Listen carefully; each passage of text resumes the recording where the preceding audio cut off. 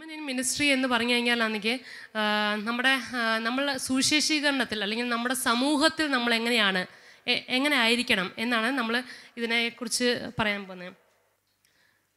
നമ്മളാണെങ്കിൽ ഒരു സ്ത്രീയെ സംബന്ധിച്ച് വരുമ്പോഴത്തേക്കാണെങ്കിൽ എനിക്ക് തോന്നുന്നു നമ്മുടെ ഫുൾ ലോകം വെച്ച് നോക്കുമ്പോൾ നമ്മുടെ പോപ്പുലേഷനിൽ സ്ത്രീകളാണ് കൂടുതലും കാണപ്പെടുന്നത്. എല്ലാ സ്ഥലങ്ങളിലാണെങ്കിലും സ്ത്രീകൾക്കാണ്. പക്ഷേങ്കിൽ എല്ലാ ഇടങ്ങളും എല്ലാ കൾച്ചറിലാണെങ്കിലും സ്ത്രീകളെ എപ്പോഴും താഴ്ത്തി കെട്ടുന്ന ഒരു സംഭവമാണ് നമ്മൾ കാണുന്നത്. ഏതൊരു സമൂഹത്തിൽ നോക്കിയാലും ചില സമൂഹത്തിലൊക്കെ ആണെങ്കിൽ സ്ത്രീകളായിരിക്കും അവിടുത്തെ രാജ്ഞി എന്നുള്ള രീതിയിൽ നിൽക്കുന്നത്. പക്ഷേ പല സമൂഹത്തിൽ, എസ്പെഷ്യലി നമ്മുടെ ക്രിസ്ത്യൻ സമൂഹത്തിൽ, നമ്മുടെ നാട്ടിലൊക്കെ ആണെങ്കിൽ എപ്പോഴും അവർക്കൊരു സെക്കൻഡറി, രണ്ടാം ഘട്ടമായിട്ടാണ് ആൾക്കാരാണെങ്കിൽ അവർക്ക് കൊടുക്കുന്നത്. പക്ഷേങ്കിൽ നമ്മൾ എസ്പെഷ്യലി ആൾക്കാർക്കെല്ലാം സംശയം വരുന്നൊരു കാര്യം എന്ന് പറഞ്ഞു കഴിഞ്ഞാൽ, കഴിഞ്ഞ ദിവസം നമ്മുടെ മേരിയമ്മച്ചി വരെ ചോദിച്ചൊരു ചോദ്യമാണ്. പൗലോസ് പറയുന്നു സ്ത്രീകളാണെങ്കിൽ സഭകളിൽ മിണ്ടാതിരിക്കട്ടെ എന്നൊക്കെ പറയുന്നു. അത് മിക്കവാറും എല്ലാവർക്കും ഉള്ള സംശയം. അപ്പം നമ്മൾ സ്ത്രീകൾ സഭയിൽ മിണ്ടാതിരിക്കണോ, അല്ലെങ്കിൽ നമ്മൾ എങ്ങനെയാണ് നമ്മൾ കൈകാര്യം ചെയ്യേണ്ടത്, പിന്നെ പുരുഷന്മാരുടെ മേൽ അധികാരം എടുക്കാൻ പാടില്ല, പുരുഷന്മാരെ പഠിപ്പിക്കാൻ പാടില്ല എന്നൊക്കെ ഉള്ള പല സംശയങ്ങളാണെങ്കിൽ പലരും നമ്മുടെ ഓരോരുത്തരുടെയും മനസ്സിലുള്ളൊരു സംശയമാണ്. അപ്പം നമുക്ക് സ്റ്റെപ്പ് ബൈ സ്റ്റെപ്പായിട്ട് നമുക്ക് അതിനെക്കുറിച്ച് നോക്കാം. ആദ്യമേ നമ്മളാണെങ്കിൽ വാട്ട് ഇസ് മെൻ ബൈ മിനിസ്ട്രിങ്, അതായത് ഈ മിനിസ്ട്രിങ്, സുവിശേഷീകരണം അല്ലെങ്കിൽ വേല ചെയ്യുന്നത് എന്ന് പറഞ്ഞാൽ എന്താണ്, നമ്മൾ ദൈവവേല ചെയ്യുക എന്നൊക്കെ നമ്മളാണെങ്കിൽ എപ്പോഴും പറയാറുണ്ട്. അപ്പോൾ എന്താണ് നമ്മൾക്ക് ഈ വേല ചെയ്യുന്നതെന്ന് ഉദ്ദേശിക്കുന്നത്? ആർക്കെങ്കിലും എന്തെങ്കിലും ഒന്ന് പറയാമോ? നിങ്ങൾക്ക് എന്താ തോന്നുന്നത്? സുവിശേഷ വേല ചെയ്യുക അല്ലെങ്കിൽ ദൈവത്തിന് വേണ്ടി പ്രയോജനപ്പെടുക എന്നൊക്കെ പറഞ്ഞാൽ ആക്ച്വലി എന്താണ്?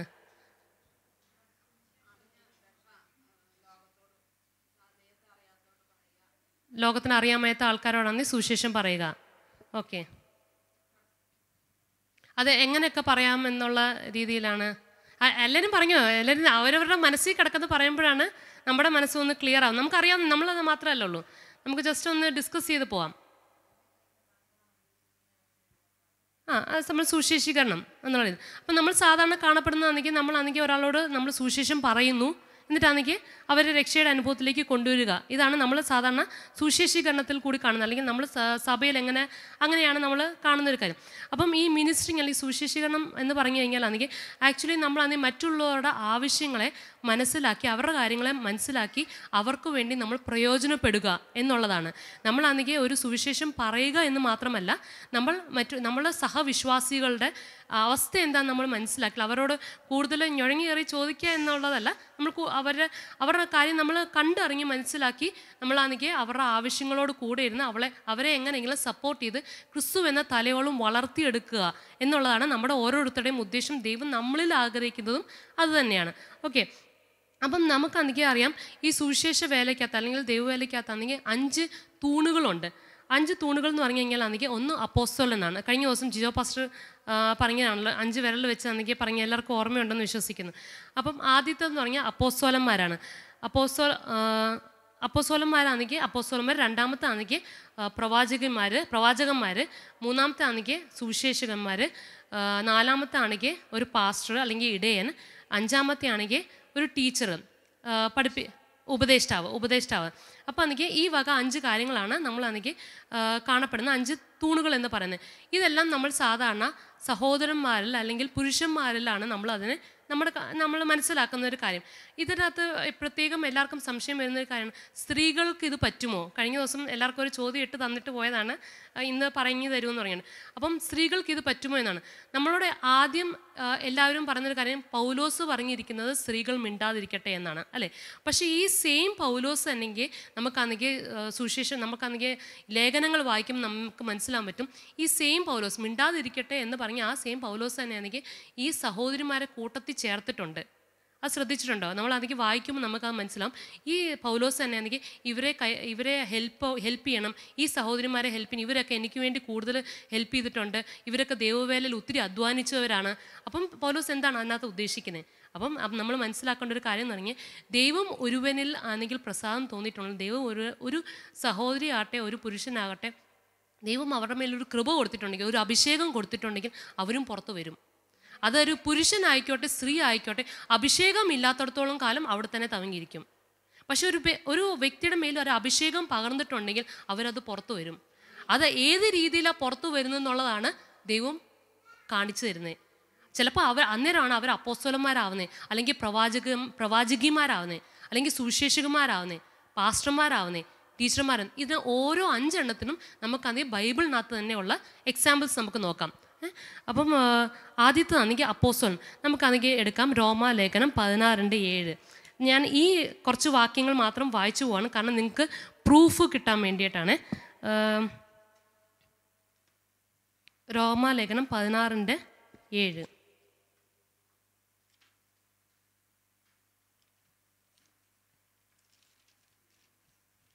റോമാലേഖനം 16:7 ഞാൻ തന്നെ വായിക്കുവാണ്. എൻ്റെ ചാർച്ചക്കാരും, ഇത് പൗലോസ് ആണ് റോമാ സഭയിലേക്ക് എഴുതിയൊരു ലേഖനമാണ്. അതിനകത്ത് പറയുന്നതാണ്, എൻ്റെ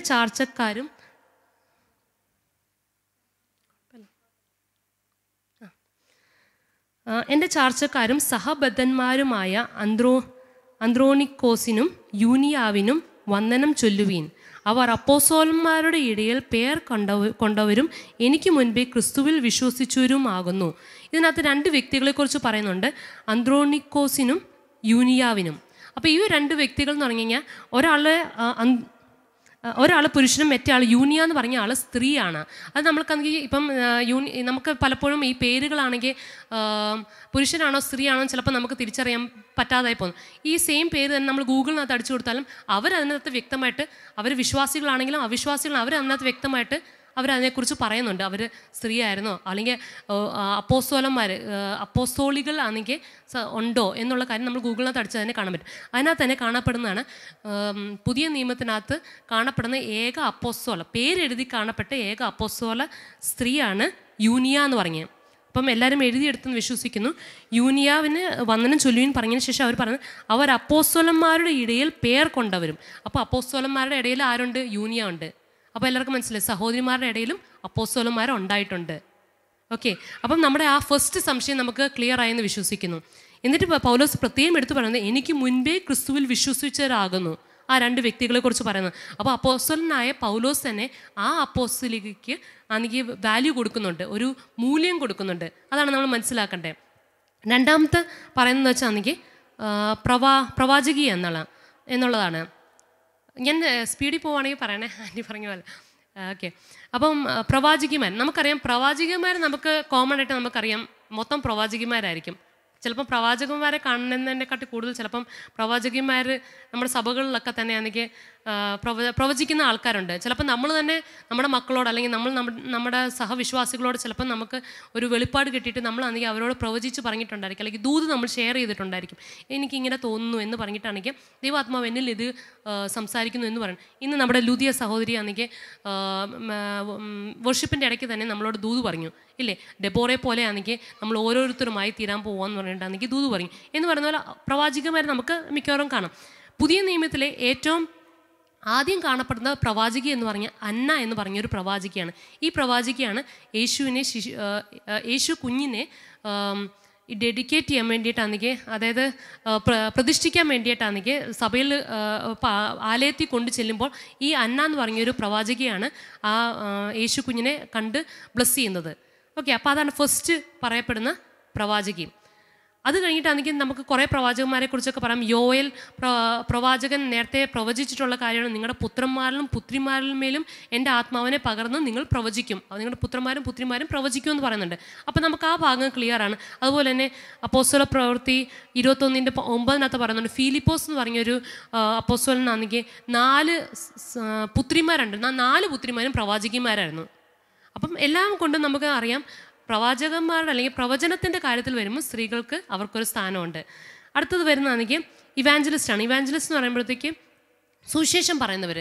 സുവിശേഷീകരണത്തിനകത്താണെങ്കിൽ നമ്മൾ ചിന്തിക്കും, നമുക്ക് സുവിശേഷം പറഞ്ഞില്ലെങ്കിൽ നമുക്ക് അയ്യോ കഷ്ടം എന്നാണ് വേദപുസ്തകം പറയുന്നത്. അപ്പോൾ സുവിശേഷം പറയേണ്ടതാണെങ്കിൽ ഒരു സ്ത്രീക്കോ അല്ലെങ്കിൽ ഒരു പുരുഷനോ മാത്രം വെച്ചിരിക്കുന്ന ഒരു കാര്യമല്ല.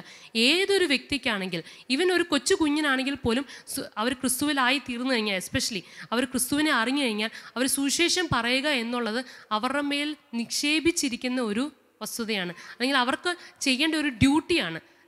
യേശു ക്രിസ്തു തന്നെ പറഞ്ഞിരിക്കുന്ന അവസാനത്തെ കൽപ്പന തന്നെ, നിങ്ങൾ പോയി എനിക്ക് എൻ്റെ നാമത്തിൽ ശിഷ്യന്മാരെ ആക്കിക്കൊള്ളുവീനാണ് അല്ലേ. അപ്പം അതുപോലെ തന്നെ നമുക്ക് കാണുന്നത് യേശു ക്രിസ്തു മരിച്ചു ഉയർത്തെഴുന്നേറ്റതിന് ശേഷം ആദ്യം വെളിപ്പെടുന്നത് മഗ്ദലനക്കാരി മറിയ എന്ന് പറഞ്ഞൊരു സഹോദരിയുടെ മുമ്പിലാണ് വെളിപ്പെടുന്നത്. ആ വെളിപ്പെട്ടതിന് ശേഷം ആദ്യത്തെ കൽപ്പന കൊടുക്കുന്നതും മഗ്ദലനക്കാരി മറിയോടാ. ആർക്കെങ്കിലും അറിയാം മഗ്ദലനക്കാരി മറിയോട് എന്താ പറഞ്ഞതെന്ന്? പോയി എൻ്റെ ആ ശിഷ്യന്മാരോട് ചെന്ന് പറ, ഞാൻ ഉയർത്തെഴുന്നേറ്റിരിക്കുന്നു എന്ന് പറയാനാണ്. അപ്പോൾ ഫസ്റ്റ് ഗോസ്പൽ ഷെയറിങ് ആദ്യമേ ഭരമേൽപ്പിച്ചത് ഒരു സ്ത്രീയുടെ മേലാണ്. മേരി മഗ്ദലിനി എന്ന് പറഞ്ഞ ആ സഹോദരിയുടെ മേലാണ് ആദ്യം സുവിശേഷീകരണം എന്ന വസ്തുത തന്നെ ഏൽപ്പിച്ചത്. ഒരു പുരുഷനെ അല്ല ഏൽപ്പിച്ചത്, അതൊരു സ്ത്രീയല്ല. അപ്പം നമുക്ക് അതിനകത്ത് തന്നെ മനസ്സിലാകാൻ പറ്റും, യേശു തന്നെ ഒരു സ്ത്രീക്ക് വാല്യൂ കൊടുക്കുന്നുണ്ട്, മൂല്യം കൊടുക്കുന്നുണ്ട്. അപ്പം നമ്മുടെ ഓരോരുത്തരുടെ മേലും നിക്ഷേപിച്ചിരിക്കുന്ന ഒരു കാര്യമാണ് ഈ ഇവാഞ്ചലിസം അല്ലെങ്കിൽ സുവിശേഷീകരണം, സുവിശേഷകൻ എന്നുള്ള വസ്തുത. അടുത്തത് പറയുന്നത് പാസ്റ്റർ എന്നുള്ള നിലയിലാണ്. പാസ്റ്റർ എന്നുള്ള നിലയിലാണെങ്കിൽ നമ്മൾ വിചാരിക്കും നമ്മുടെ നാട്ടിലൊന്നും പാസ്റ്റർമാർ, സഹോദരിമാർ പാസ്റ്റർമാരായിട്ട് നമ്മൾ കാണുന്നില്ല. പക്ഷേ വെളിനാട്ടിലൊക്കെ പലയിടത്തും സ്ത്രീകളായിട്ടുള്ള പാസ്റ്റർമാരുണ്ട്. അത് പലപ്പോഴും പറയപ്പെടുന്നതാണെങ്കിൽ അവിടെ പുരുഷന്മാരില്ലാത്തത് കൊണ്ടായിരിക്കും. അല്ലെങ്കിൽ ഇപ്പോൾ പുരുഷന്മാരില്ലെങ്കിൽ നമുക്ക് എന്ത് ചെയ്യാൻ പറ്റും? ഒരു സഹോദരിയാണ് സുവിശേഷം പറഞ്ഞ ഒരു കുടുംബത്തെ അല്ലെങ്കിൽ കുറച്ച് വ്യക്തികളെ ആണെങ്കിൽ ക്രിസ്തുവിലേക്ക് ആക്കിയെടുത്തെങ്കിൽ അവർക്കിപ്പം പുരുഷനെ കാത്തിരിക്കാൻ പറ്റത്തില്ലല്ലോ. അവർക്ക് വേറെ പുരുഷൻ അല്ലെങ്കിൽ പുരുഷൻ അതുപോലെ ആണെങ്കിൽ ആയിട്ടില്ല, അത്രയും വളർന്നിട്ടില്ല, ക്രിസ്തുവിൽ വളർന്നിട്ടില്ല എന്നുണ്ടെങ്കിൽ ഈ സഹോദരിക്ക് അറിയാവുന്ന ഈ സഹോദരി തന്നെ ഇവരോട് പഠിപ്പിച്ചു കൊടുക്കുകയും പുരുഷന്മാരുണ്ടെങ്കിൽ പോലും അവരെ പഠിപ്പിച്ചു കൊടുക്കുകയും യേശു ക്രിസ്തുവിനെ കുറിച്ച് പറഞ്ഞു കൊടുക്കുകയൊക്കെ ചെയ്യണം. അപ്പോൾ അങ്ങനെയൊക്കെ വരുമ്പോഴത്തേക്കും സ്ത്രീകളാണെങ്കിൽ പാസ്റ്റർമാരായിട്ട് ആയിട്ടുണ്ട് അല്ലേ. അതുപോലെ തന്നെ നമുക്ക് ബൈബിൾ അടിസ്ഥാന പ്രകാരം ബൈബിളിനകത്ത് ആരെങ്കിലും നമുക്ക് എക്സാമ്പിൾ ഉണ്ടോ എന്ന് നമുക്ക് നോക്കാം. അതാണെങ്കിൽ റോമാലേഖനം 16:1-2 വാക്യം. റോമാലേഖനം 16:1-2 വാക്യത്തിനകത്താണ് പറയുന്നത്. ഇവിടെ പറയുന്നത് ഓക്കെ. അപ്പോൾ അതിനകത്ത് നമുക്ക് കാണാൻ പറ്റും ഫേബ എന്ന് പറഞ്ഞൊരു ശുശ്രൂഷക്കാരത്തെക്കുറിച്ച്. നമുക്ക് ഫേബ ഒരു സഹോദരി, നമുക്ക് ജിയോ പാസ്റ്ററിൻ്റെ വൈഫായിട്ട് നമുക്കിവിടെ ഉണ്ട്. അപ്പോൾ നമുക്ക് പറയാൻ പറ്റില്ല, ചിലപ്പോൾ ദൈവം ഫേബ സിസ്റ്ററേയും എടുത്ത് ഉപയോഗിക്കുമെന്ന് നമുക്ക് പറയാൻ പറ്റില്ല, ഒരു പാസ്റ്ററായിട്ട് എടുത്ത് ഉപയോഗിക്കുമെന്ന് നമുക്ക് പറയാൻ പറ്റത്തില്ല. നമ്മൾ ഓരോരുത്തരെക്കുറിച്ച് നിക്ഷേപിച്ചിരിക്കുന്ന ദൈവകൃപ അല്ലെങ്കിൽ ദൈവത്തിൻ്റെ ആ ഒരു പൊസിഷൻ എന്താ നമുക്കറിയത്തില്ല. അപ്പം നമ്മൾ ദൈവകരണം സമർപ്പിച്ച് വെച്ച് നമ്മൾ പ്രാർത്ഥിക്കുന്നു. അപ്പോൾ ഇവിടെ നമ്മൾ ബൈബിൾ പ്രകാരം നമുക്കൊരു ഒരു എക്സാമ്പിളാണ് ഫേബ എന്ന് പറഞ്ഞൊരു വ്യക്തിയെക്കുറിച്ച്. ശുശ്രൂഷക്കാരത്തിയാണെന്ന് പറയുന്നത്. അത് മിണ്ടാതിരിക്കട്ടെ എന്ന് പറഞ്ഞ പൗലോസ് തന്നെയാണ് ഈ വ്യക്തികളെ കുറിച്ചൊക്കെ പറയുന്നത്. അപ്പം നമുക്ക് കാണാം ഫേബയെക്കുറിച്ച് പറയുന്ന വേറൊരു കാര്യം എന്ന് പറഞ്ഞാൽ അവൾക്ക് 2 വാക്യത്തിനകത്ത് പറയുന്നത്, അവൾക്ക് നിങ്ങളുടെ സഹായം വേണ്ടുന്ന ഏത് കാര്യത്തിലും സഹായിക്കേണ്ടതിന് ഞാൻ നിങ്ങളെ ഭരമേൽപ്പിക്കുന്നു. അവളും പലർക്കും വിശേഷാൽ എനിക്കും സഹായം ചെയ്തിരിക്കുന്നു. അപ്പം നമുക്കവിടെ കാണാൻ പറ്റും ആ സഹോദരിക്കാണെങ്കിൽ വേണ്ട സഹായങ്ങളൊക്കെ ചെയ്തു കൊടുക്കാനും പറയുന്നുണ്ട്. ആ സഹോദരിയാണെങ്കിൽ ആ സഹോദരിക്ക് വേണ്ട അപ്പോൾ അവിടെ പുരുഷന്മാരില്ലാഞ്ഞിട്ടല്ല, പുരുഷന്മാരൊക്കെ കാണും അല്ലെങ്കിൽ മറ്റുള്ളവർ കാണും. പക്ഷേ പൗലോസ് പ്രത്യേകം എടുത്ത് പറയുന്നുണ്ട് അവർക്ക് എന്ത് സഹായം വേണമെങ്കിൽ പോലും അവരെ ആണെങ്കിൽ ഹെൽപ്പ് ഔട്ട് ചെയ്യണം. അങ്ങനെയാണെങ്കിൽ മാത്രമേ നമുക്ക് കാര്യങ്ങൾ, നമുക്ക് ദൈവവേല എന്നുള്ളതാണ് നമ്മുടെ മെയിൻ ഉദ്ദേശം. അപ്പം അതാണ് നമുക്ക് പാസ്റ്റർ എന്നുള്ള നിലയിൽ ബൈബിളിനകത്ത് കാണാൻ പറ്റുന്ന ഒരു വ്യക്തിയായിട്ടുള്ളൊരു എക്സാമ്പിൾ. അടുത്താണെങ്കിൽ നമുക്ക് വരുന്നതാണെങ്കിൽ ടീച്ചറാണ്, അതായത് ഉപദേഷ്ടാവ് എന്നുള്ള നിലയിൽ ഇന്ന് ഫെമില ആൻറ്റി പഠിപ്പിച്ച ഒരു കാര്യമാണ്. നമ്മൾ സത്യം പറഞ്ഞാൽ നമ്മളെല്ലാവരും ഉപദേഷ്ടാക്കന്മാരാണ്. എസ്പെഷ്യലി നമുക്ക് കുഞ്ഞുങ്ങളുള്ളിടത്തോളം കാലം ആ കുഞ്ഞുങ്ങളെ നമ്മൾ ഉപദേശിക്കുകയാണ് ചെയ്യുന്നത് അല്ലേ. നമ്മളാണെങ്കിൽ അവരോടാണെങ്കിൽ പറഞ്ഞു കൊടുക്കുക, പഠിപ്പിച്ചു കൊടുക്കണമെന്നാണ് ബൈബിൾ പറയുന്നത്. നിങ്ങൾ നിങ്ങളുടെ മക്കളോടും മക്കളുടെ മക്കളോടും ദൈവപ്രവൃത്തികളെക്കുറിച്ചും ദൈവത്തെക്കുറിച്ചും നാൾതോറും നിങ്ങൾ സംസാരിച്ച് അവരോടാണെങ്കിൽ ദൈവകൃപയിൽ നിലനിർത്തിക്കൊണ്ട് പോകണമെന്നാണ് പഴയ നിയമത്തിനകത്ത് എഴുതിയിരിക്കുന്നത്. ആവർത്തന പുസ്തകത്തിനകത്ത് അങ്ങനെ ഒരു വാക്യമുണ്ട്. അപ്പം നമ്മൾ മനസ്സിലാക്കണം നമ്മളെല്ലാവരും ഉപദേഷ്ടാക്കന്മാരാണ്. ആരും അതിനകത്ത് ഒഴുങ്ങിയിട്ടില്ല. അത് പുരുഷന്മാർ മാത്രമല്ല, സഹോദരിമാരും എല്ലാവരും അതിനകത്ത് ഉൾപ്പെട്ടിട്ടുണ്ട്. അതിനകത്ത് നമുക്കാണെങ്കിൽ ഒരു എക്സാമ്പിളായിട്ടാണെങ്കിൽ 2 തിമോത്തി 3:14-15. 2 തിമോത്തി 3:14-15 അതിനകത്ത് പറയുന്നതാണ്, ഇത് തിമോത്തിയോസ് എന്ന് പറഞ്ഞൊരു വ്യക്തിയെക്കുറിച്ചാണ് പറയുന്നത്. അതായത് പൗലോസിൻ്റെ നിജപുത്രൻ എന്ന് പറയുന്ന തിമോത്തിയോസിനെ കുറിച്ചാണ് പറയുന്നത്.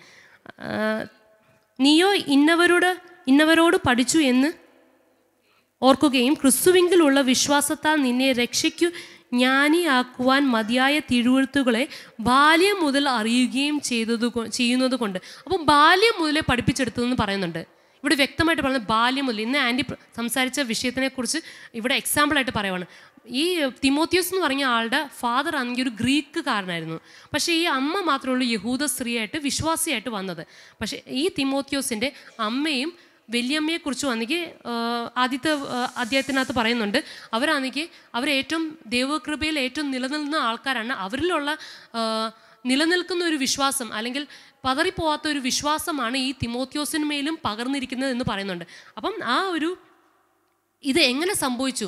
ഗ്രീക്കനായിട്ടുള്ളൊരു പിതാവുണ്ട്, യഹൂദനായിട്ടുള്ളൊരു അമ്മയാണ്. പക്ഷേ ഈ അമ്മ പറഞ്ഞു കൊടുത്താണ് നമുക്ക് മനസ്സിലാക്കാൻ പറ്റുന്നത്. ബാല്യം മുതലേ അത് പറഞ്ഞു കൊടുത്ത് തിമോത്തിയോസ് ഒരു ലെവലെത്തിയപ്പം, ടീനേജ് ലെവലല്ല, കുറച്ചും കൂടി വലുതായപ്പോഴും പല ഒരു കുട്ടി പോകുന്ന പല സാഹചര്യങ്ങളുണ്ട്. പക്ഷേ ആ സാഹചര്യത്തിലെല്ലാം ദൈവകൃപയിൽ നിലനിൽക്കാൻ പറ്റി. നിലനിന്നുകൊണ്ടാണെങ്കിൽ അത് ആ അമ്മ പറഞ്ഞു കൊടുത്ത് മനസ്സിലാക്കിപ്പിച്ചു കൊടുത്ത് ഒരു കാരണത്തല്ല. അപ്പം നമുക്കെല്ലാവർക്കും ഉപദേഷ്ടാക്കന്മാരായിട്ട് മാറാൻ പറ്റും. ഇത്രയും കാര്യം അപ്പം നമുക്ക് എല്ലാവർക്കും മനസ്സിലായല്ലോ. 5 തൂണുകളായിട്ട് ആരൊക്കെയുള്ളേ? അപ്പോസ്തലന്മാരുടെ ഇടയ്ക്ക് നമുക്കാണെങ്കിൽ ജൂനിയ എന്ന് പറഞ്ഞൊരു വ്യക്തിയുണ്ട്. പിന്നെ പ്രവാചകന്മാരുടെ ഇടയ്ക്ക് അന്നയുണ്ട്. ഓക്കെ, അന്നയുണ്ട്. ഫിലിപ്പോസിന് 4 പുത്രിമാരുണ്ട്. പിന്നെ ആണെങ്കിൽ സുവിശേഷകന്മാരായിട്ട് ആരുണ്ട്? മേരി മഗ്ദലിനെ. പിന്നെ നമ്മളെല്ലാവരും സുവിശേഷകന്മാരാണ്. സുവിശേഷം നമ്മുടെ മേൽ സുവിശേഷം പറയുക എന്നുള്ളത് നമ്മളെ മേൽ പരമേൽപ്പിച്ചിരിക്കുന്ന ഒരു കാര്യമാണ്. അടുത്താണെങ്കിൽ പാസ്റ്ററായിട്ട് ഞാനൊരു എക്സാമ്പിൾ പറഞ്ഞാണ് ഫേബ എന്ന് പറഞ്ഞൊരു സഹോദരിയെക്കുറിച്ച്. അപ്പം പാസ്റ്റർഷിപ്പ് ചെയ്ത ഒരു സഹോദരിയുണ്ട്. പിന്നെ പറഞ്ഞിരിക്കുന്നതാണ് ടീച്ചറായിട്ട് നമുക്ക് ലോയിസും യുണീക്കയും. അതാണ് പൗലോസിൻ്റെ നിജപുത്രനായ തിമോത്തിയോസിൻ്റെ അമ്മയാണ് യുണീക്ക, വല്യമ്മച്ചിയാണ് ലോയിസ് എന്ന് പറഞ്ഞ്. ഇവർ രണ്ടുപേരും കൂടി ചേർന്ന് ഈ മകനെ ബാല്യം മുതലേ പഠിപ്പിച്ചെടുത്ത് പൗലോസിൻ്റെ കൂട്ടുവേലക്കാരനാക്കി, നിജപുത്രൻ പോലും ആക്കി തീർത്ത് ദൈവകൃപയിൽ വളർത്തിയെടുത്തു. ഓക്കെ, അപ്പോൾ നമുക്ക് ഈ 5 കാര്യങ്ങൾ നമ്മൾ മനസ്സിലായി. ഇതെന്ന് പറഞ്ഞു കഴിഞ്ഞാൽ 5 വലിയ പൊസിഷൻസാണ് നമ്മൾ കാണുന്നത്. സുവിശേഷ വേലയ്ക്കകത്ത് അല്ലെങ്കിൽ മിനിസ്ട്രിക്കകത്തുള്ള ഏറ്റവും 5 വലിയ പൊസിഷൻസ്. അത് കഴിഞ്ഞ് നമുക്ക് ചെറിയ വേറെ കുറച്ച് ആൾക്കാരും കൂടി കാണാം. അതായത് യേശു ക്രിസ്തുവിൽ പ്രവർത്തിച്ചവരെക്കുറിച്ച്, അവരെക്കുറിച്ചാണ് പറയുന്നത്. പ്രിസ്ക, പേർസിസ്, യൂദിയ, സിൻക്യ, ട്രിഫോസ എന്നൊക്കെ പറഞ്ഞിട്ട് അങ്ങനെയൊക്കെയുള്ള കുറച്ച് ആൾക്കാർ. പ്രിസ്കയെക്കുറിച്ച് പറഞ്ഞ റോമർ 16:3. നിങ്ങൾക്ക് വേണമെങ്കിൽ അത് എഴുതിയെടുക്കാം. പ്രിസ്ക എന്നും ചിലടത്ത് പറയുന്നുണ്ട്. പ്രിസ്കില്ല എന്ന് പറഞ്ഞ സെയിം വ്യക്തി തന്നെയാണ് അക്വില, പ്രിസ്കില്ല എന്നൊക്കെ പറഞ്ഞ് നിങ്ങൾ പലപ്പോഴും കേട്ടിട്ടുണ്ടായിരിക്കും. അതിനകത്തുള്ള പ്രിസ്കില്ല എന്ന് പറഞ്ഞ ഒരു സഹോദരിയാണ്. ഈ സഹോദരിയെക്കുറിച്ച് പറയുന്നതാണെങ്കിൽ ദൈവവചനം അപ്പോലോസ് എന്ന് പറഞ്ഞൊരു വ്യക്തി ഒരു ഭയങ്കര സുവിശേഷം പറയുന്ന ഒരു വ്യക്തിയായിരുന്നു. പക്ഷേ അവർക്കന്ന് യോഹന്നാൻ്റെ സ്നാനം എന്ന് പറഞ്ഞ ഒരു സ്നാനം മാത്രമേ അറിയത്തുള്ളൂ. യേശു ക്രിസ്തുവിന് ശേഷമുള്ള പിതാവിൻ്റെയും പുത്രൻ്റെയും പരിശുദ്ധാത്മാവിൻ്റെയും നാമത്തിലുള്ള സ്നാനത്തിനെ കുറിച്ച് അപ്പോലോസ് എന്ന് പറഞ്ഞ ആ സുവിശേഷകൻ അറിയത്തില്ലായിരുന്നു. അപ്പം ഈ പ്രിസ്കില്ലയും അപ്പോലോസും അക്വിലയും കൂടി ചേർന്നാണ് ഈ വലിയ സുവിശേഷകനെ ആണെങ്കിൽ പഠിപ്പിച്ചു കൊടുത്തത്. അപ്പോൾ നമുക്കവിടെ കാണാൻ പറ്റും പ്രിസ്കില്ല അവിടെ പഠിപ്പിച്ചു കൊടുത്തു. ഒരു പുരുഷനെ ആണെങ്കിൽ പോലും അവിടെ പഠിപ്പിച്ചു കൊടുത്തു. അവർക്ക് കിട്ടിയിരിക്കുന്ന അഭിഷേകത്തിൻ്റെ നിറവിലാണ് അവർ പഠിപ്പിച്ചു കൊടുത്തിരിക്കുന്നത്. അപ്പോൾ അത് റോമർ അപ്പോസ്തല പ്രവൃത്തി 18:26 ഒക്കെയാണ് പറയുന്നത്. റോമർ 16:3 പ്രിസ്കിയെക്കുറിച്ചൊക്കെ പറയുന്നത്. അപ്പം ആദ്യമൊക്കെ ആണെങ്കിൽ അക്വിലാസും പ്രിസ്കില്ലയെന്നായിരുന്നു പറഞ്ഞുകൊണ്ടിരുന്നത്. പിന്നെ വന്നപ്പോഴത്തേക്ക് പ്രിസ്കില്ലയും അപ്പോലോസുമായി. കാരണം പ്രിസ്കില്ലയ്ക്ക് കുറച്ചും കൂടി വാല്യൂ കൂടി. അക്വിലാസ് കുറഞ്ഞവനായിട്ടൊന്നുമല്ല, പക്ഷേ പ്രിസ്കില്ല ദൈവവേലയിൽ കൂടുതലാണെങ്കിൽ ദൈവത്തിന് വേണ്ടി കൂടുതൽ പ്രവർത്തിച്ചുകൊണ്ടായിരിക്കാം പ്രിസ്കില്ലയ്ക്ക് കുറച്ചുകൂടി പ്രോമിനൻസ് കിട്ടി, കുറച്ചും കൂടി ഒരു വാല്യൂ കിട്ടി. അങ്ങനെയാണ് ആദ്യം അവരുടെ പേര് എഴുതപ്പെടുന്നത്. അടുത്തതാണ് പറയുന്നതാണ് പേർസിസ് എന്ന് പറഞ്ഞൊരു വ്യക്തി. ആ പേർസിസ് എന്ന് പറഞ്ഞ വ്യക്തിയെക്കുറിച്ചും റോമർ 16:12 പറയുന്നുണ്ട്. അവരും കർത്താവിന് വേണ്ടി ഒത്തിരി അധ്വാനിച്ചവരാണെന്ന് പറയുന്നുണ്ട്. അത് വേണമെങ്കിൽ വാക്യങ്ങളൊക്കെ എഴുതിയെടുത്തിട്ട് വീട്ടിൽ ചെന്ന് ജസ്റ്റ് ഒന്ന് വായിച്ചു നോക്കിയാൽ മതി. വാക്യം പറഞ്ഞു പോകണമെങ്കിൽ സമയം എടുക്കുമല്ലോ, അതുകൊണ്ടാണ്. പിന്നെ യോദ്യ,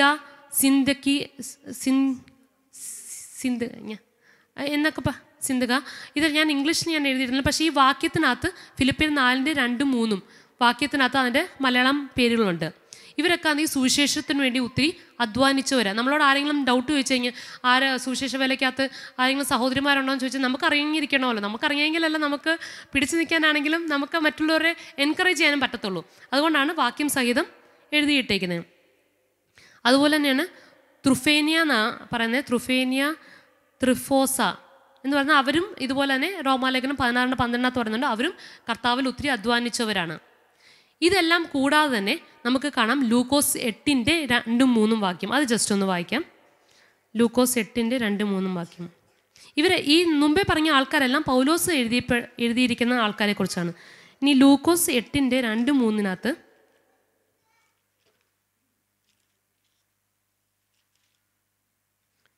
പറയുന്നൊരു കാര്യം എന്ന് പറഞ്ഞാൽ 8:1 മുതൽ ഞാൻ വായിക്കാം. അനന്തരം അവൻ ദൈവരാജ്യം പ്രസംഗിച്ചു സുശേഷിച്ചുകൊണ്ട് പട്ടണം തോറും സഞ്ചരിച്ചു. ഇത് യേശുക്രിസ്തുവിനെ കുറിച്ചാണ് പറയുന്നത്. അനന്തരം അവൻ ദൈവരാജ്യം പ്രസംഗിച്ചും സുവിശേഷിച്ചും കൊണ്ട് പട്ടണം തോറും സഞ്ചരിച്ചു. അവനോട് കൂടെ 12 അവൻ ദുരാത്മാക്കളെയും വ്യാധികളെയും നീക്കി സൗഖ്യം വരുത്തിയ ചില സ്ത്രീകളും 7 ഭൂതങ്ങൾ വിട്ടുപോയ മഗ്ദലക്കാരത്തി മറിയയും ഹെരോദാവിൻ്റെ കാര്യവിചാരകനായ കൂസയുടെ ഭാര്യ യോഹന്നെയും ശൂഷനെയും തങ്ങളുടെ വസ്തുവക കൊണ്ട് അവർക്ക് ശുശ്രൂഷ ചെയ്തു പോന്ന മറ്റു പല സ്ത്രീകളും ഉണ്ടായിരുന്നു.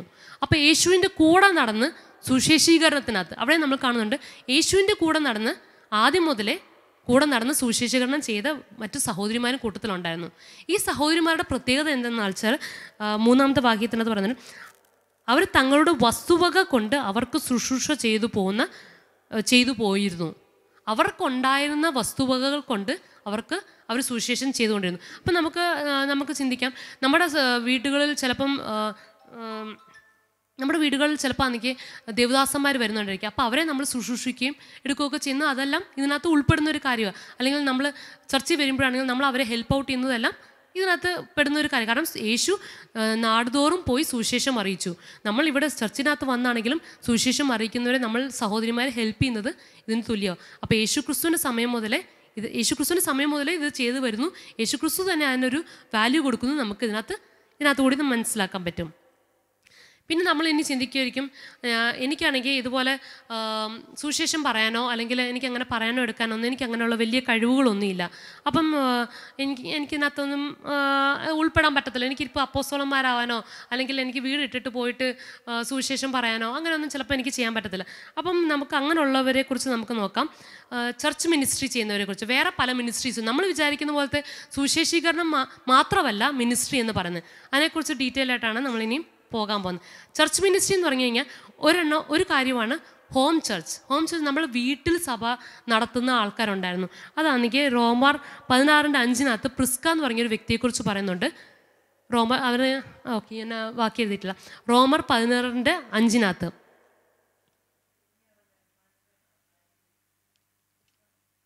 റോമർ 16:5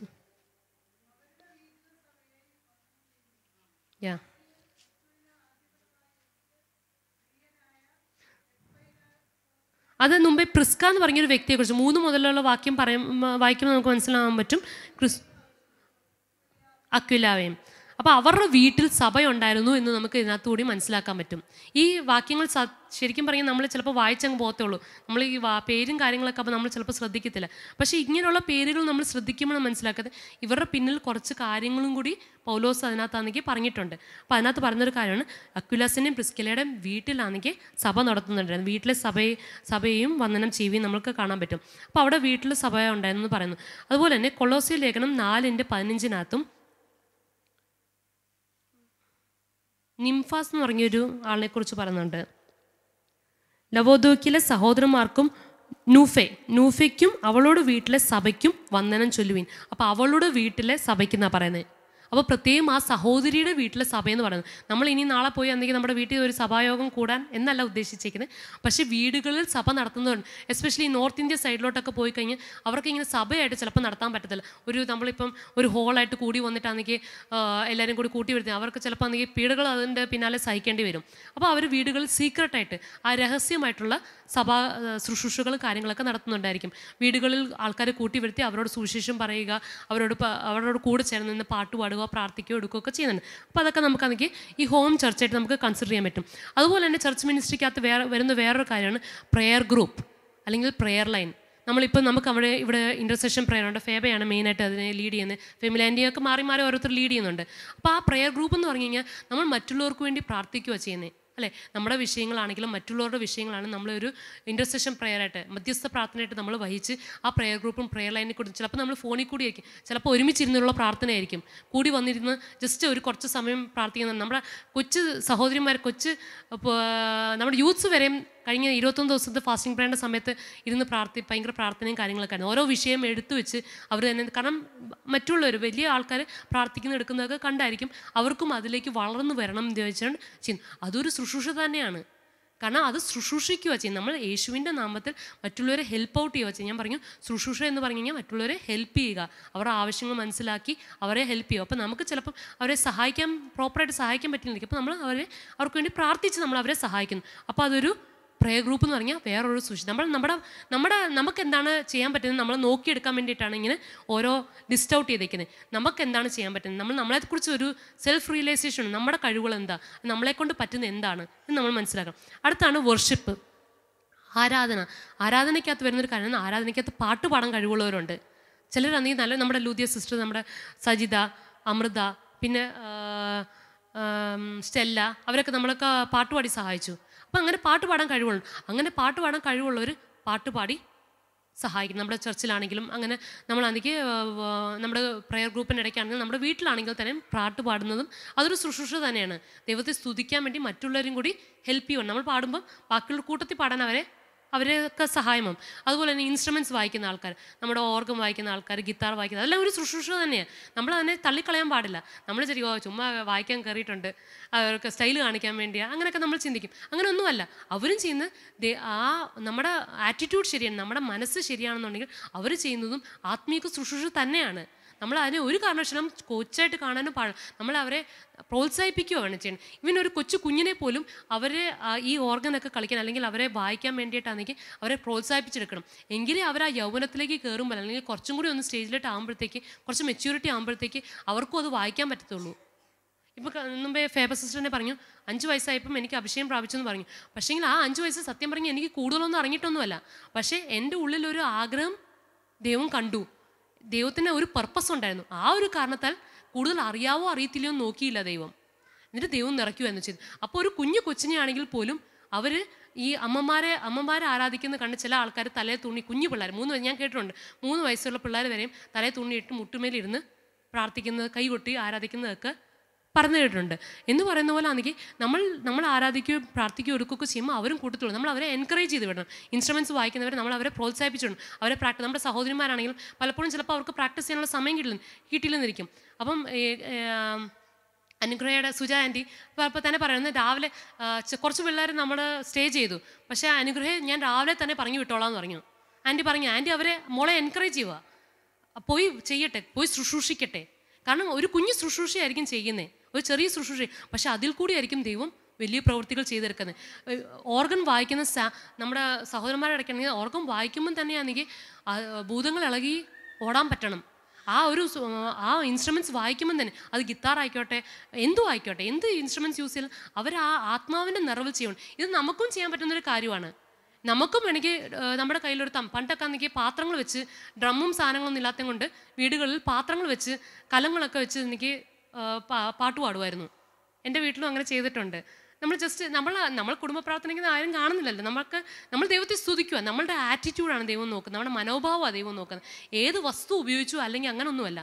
നമ്മുടെ വീടുകളിലാണെങ്കിൽ നമ്മളാണെങ്കിൽ കൈത്താളങ്ങളോട് കൂടി ആരാധിക്കണമെന്നാണ് ദൈവം ആഗ്രഹിക്കുന്നത്. നമ്മൾ ഇൻസ്ട്രുമെൻറ്റ്സ് യൂസ് ചെയ്യണം തന്നെയാണ് ദൈവം നമ്മുടെ സങ്കീർത്തനത്തിനകത്തൊക്കെ നമ്മൾ കാണുന്നത്. അപ്പം അതിനെ നമ്മൾ ചെയ്യാൻ പറ്റുന്ന പോലെ നമ്മൾ ചെയ്യുക, കൈയടിച്ച് ആരാധിക്കുക. നമുക്ക് വേറെ ഒന്നും പറ്റില്ല, അറ്റ്ലീസ്റ്റ് കൈയടിക്കാം, നമുക്ക് കൈയടിച്ച് ആരാധിക്കുകയൊക്കെ ചെയ്യാം. അതുപോലെ തന്നെ കമ്പോസിങ് പറഞ്ഞാൽ പാട്ടുകൾ എഴുതുന്നവരുണ്ട്. കഴിഞ്ഞ ദിവസം നമ്മുടെ കൂട്ടത്തിലൊരു ആൻറ്റി എന്നെ ഈ പദ്യം എഴുതിയിട്ട് എന്നെ ഇങ്ങനെ കാണിച്ചു. ആൻറ്റി പറഞ്ഞു, ഞാനിങ്ങനെ പദ്യം ഇങ്ങനെ എഴുതിയേക്കുവാണ്, എനിക്കിത് എങ്ങനെ ചെയ്യണം, എന്തോ ചെയ്യണമെന്ന് എനിക്കറിയത്തില്ല, പക്ഷേ ദൈവാത്മാവ് എൻ്റെ ഉള്ളിൽ തന്നിരിക്കുന്ന ഓരോ ചിന്തകൾ വെച്ച് ഞാൻ എഴുതിയത്. പക്ഷേ ആൻറ്റി അത് വായിച്ച് കേൾപ്പിച്ചപ്പം ആ ദൈവസ്നേഹത്തിൽ ആണെങ്കിൽ ആൻറ്റി എഴുതിയിരിക്കുന്ന ഓരോ കാര്യങ്ങൾ എഴുതിയിരിക്കുന്നത്. ഞാൻ ആൻറ്റിയോട് പറയുന്നത്, ആൻറ്റി ഇത്രയും ദൈവസ്നേഹത്തിൽ ആൻറ്റിയുടെ ഉള്ളിൽ നിന്ന് ഒഴുകി വരുന്നതാണ് ആൻറ്റി എഴുതിയിരിക്കുന്നത്. പക്ഷേ ആ എഴുതിയിരിക്കുന്ന മറ്റുള്ളവർ ചിലപ്പോൾ ആ ഒരു സെയിം സ്റ്റേറ്റിൽ ഇരിക്കുന്ന വേറെ ആൾക്കാരുണ്ടെങ്കിൽ അതും അവർക്കും പ്രയോജനം ചെയ്യും. നമുക്കൊരു കഴിവുണ്ടെങ്കിൽ നമ്മളതിനെ അടക്കി വെച്ചാലോ, അതെല്ലാം പറയാൻ കീഴിൽ വെക്കുന്ന വിളക്കിനെ പോലെ ആയിത്തീരും. പക്ഷേ ദൈവം നമ്മളെക്കുറിച്ച് അതല്ല ആഗ്രഹിക്കുന്നത്. നമുക്ക് എന്താണോ കഴിവുള്ളത് അത് നമ്മളെടുത്ത് ഉപയോഗിക്കുക. യേശു ക്രിസ്തു ഒരു കഥ പറഞ്ഞിരുന്നു താലന്തിനെ കുറിച്ച്. 1 താലന്ത് കൊടുത്തവരുണ്ട്, 2 താലന്ത് കൊടുത്തവരുണ്ട്, 5 താലന്ത് കൊടുത്തവരുണ്ട്. അതിനകത്തിലെ 5 താലന്ത് കൊടുത്തവർ 10 ആക്കി, 2 ഉള്ളവർ 4 ആക്കി, 1 ഉള്ളവനോ കുഴിച്ചിട്ടു. പക്ഷെ ദൈവം യേശു ആ കഥയ്ക്കകത്താണെങ്കിൽ ആ ആൾ വന്നിട്ട് ചോദിക്കുമ്പോൾ എന്തിനും നിങ്ങൾക്ക് തന്ന താലന്ത് എന്തിനും ചോദിക്കും, 5 ഉള്ളവൻ 10 ആക്കി എന്ന് കണ്ടപ്പം ഓക്കെ, നല്ലവനും വിശ്വസ്തനെ ദാസന് നിന്നെ കുറച്ചും കൂടി ഏൽപ്പിക്കുന്നു. രണ്ടുള്ള ചെയ്ത ആളിന് അവരെ അതുപോലെ തന്നെ മാനിച്ചു വിടുന്നു. 1 ഉള്ള ആളുടെ അടുത്ത് പറയുക, ഞാൻ അങ്ങ് കുഴിച്ചിട്ടു, നിങ്ങൾക്ക് എങ്ങനെ എന്തെങ്കിലും ആയിക്കോട്ടെ എന്നുള്ള രീതിയിലാണെങ്കിൽ പറഞ്ഞു വിട്ടു. അപ്പോൾ എന്താ സംഭവിച്ചേ? അവരെ തള്ളിക്കളയുമായിരുന്നു ചെയ്തേ, അവരെ കാരാഗ്രഹത്തിലോട്ട് തള്ളിക്കളയുമായിരുന്നു ചെയ്തേ. അപ്പം നമ്മൾ മനസ്സിലാക്കണം, നമ്മളെ ദൈവം സൃഷ്ടിച്ചേക്കുന്നത് ദൈവത്തെ ആരാധിക്കാൻ വേണ്ടിയിട്ട്. ദൈവം നമ്മളെ ഈ ഭൂമിയിലാക്കിയിരിക്കുന്ന ഓരോ വ്യക്തികളും, ഏത് കുഞ്ഞു കൊച്ചാണെങ്കിൽ തന്നെ അവരെക്കുറിച്ച് ദൈവത്തിനൊരു ഉദ്ദേശമുണ്ട്. ഈവൻ ഉള്ളിലുണ്ടാവുന്ന ഒരു കുഞ്ഞിനെ സംബന്ധിച്ചാണ്, അത് കൺസീവ് ആയെങ്കിൽ, ഒരു കുഞ്ഞ് ഉത്ഭവം ഉണ്ടായെങ്കിൽ തന്നെ ആ കുഞ്ഞിനെക്കുറിച്ച് പോലും ദൈവത്തിനൊരു ഉദ്ദേശമുണ്ട്. ഇല്ലാന്നുണ്ടെങ്കിൽ ദൈവം ഒരു സംഭവത്തിനെ സൃഷ്ടിക്കത്തില്ല. അപ്പം നമ്മൾ മനസ്സിലാക്കണം, നമ്മളെക്കുറിച്ച് ദൈവത്തിൻ്റെ ഉദ്ദേശം എന്താണെന്ന് മനസ്സിലാക്കി നമുക്ക് തന്നിരിക്കുന്ന ആ താലന്തിനെ നമ്മൾ കുഴിച്ചിടാതെ അത് എന്താണെന്ന് നമ്മൾ മനസ്സിലാക്കിയെടുത്തിട്ട് അതിനെ വളർത്തിയെടുക്കുക ചെയ്യണ്ടേ. ഓക്കെ, എന്നാൽ മാത്രമേ നമുക്ക് ആ നല്ലവനും വിശ്വസ്തനായ ദാസനെന്നുള്ള പേര് നമുക്ക് കിട്ടത്തുള്ളൂ. പിന്നെ പറയുന്ന കാര്യമാണ്, ഇപ്പോൾ സൺഡേ ക്ലാസ് എടുക്കുന്ന ഒത്തിരി സഹോദരിമാരുണ്ട്. സൺഡേ സ്കൂൾ ക്ലാസ്സിന് ഫേവർ സിസ്റ്റർ എടുക്കുന്നുണ്ട്. അങ്ങനെ കുറച്ച് ആൾക്കാരൊക്കെ നമുക്കാണെങ്കിൽ നമ്മുടെ കുഞ്ഞുങ്ങളെ പഠിപ്പിച്ചിട്ടുണ്ട്, സൺഡേ ക്ലാസ് എടുത്ത് പിള്ളേരെ പഠിപ്പിച്ചെടുക്കുന്നുണ്ട്.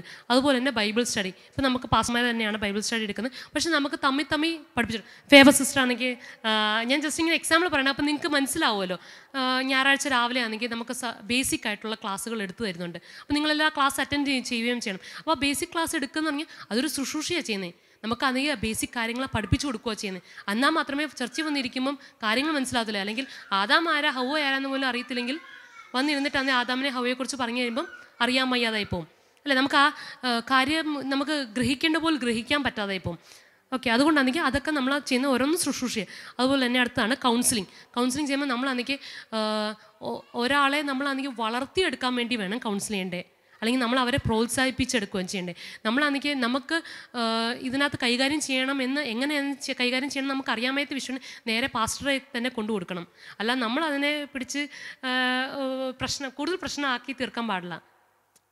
ആ ഒരു രീതിയിൽ നമ്മൾ മനസ്സിലാക്കി ഒരു വ്യക്തിയെക്കുറിച്ച് നമ്മൾ മനസ്സിലാക്കി നമുക്കാണെങ്കിൽ ഏറ്റവും ബെസ്റ്റ് നമ്മൾ പാസ്റ്ററെ നമ്മളിപ്പോൾ വേറെ സഭകളിലാണെങ്കിൽ ഇപ്പോൾ ഓൺലൈൻ വാച്ച് ചെയ്യുന്ന കുറച്ച് ആൾക്കാർ കാണും.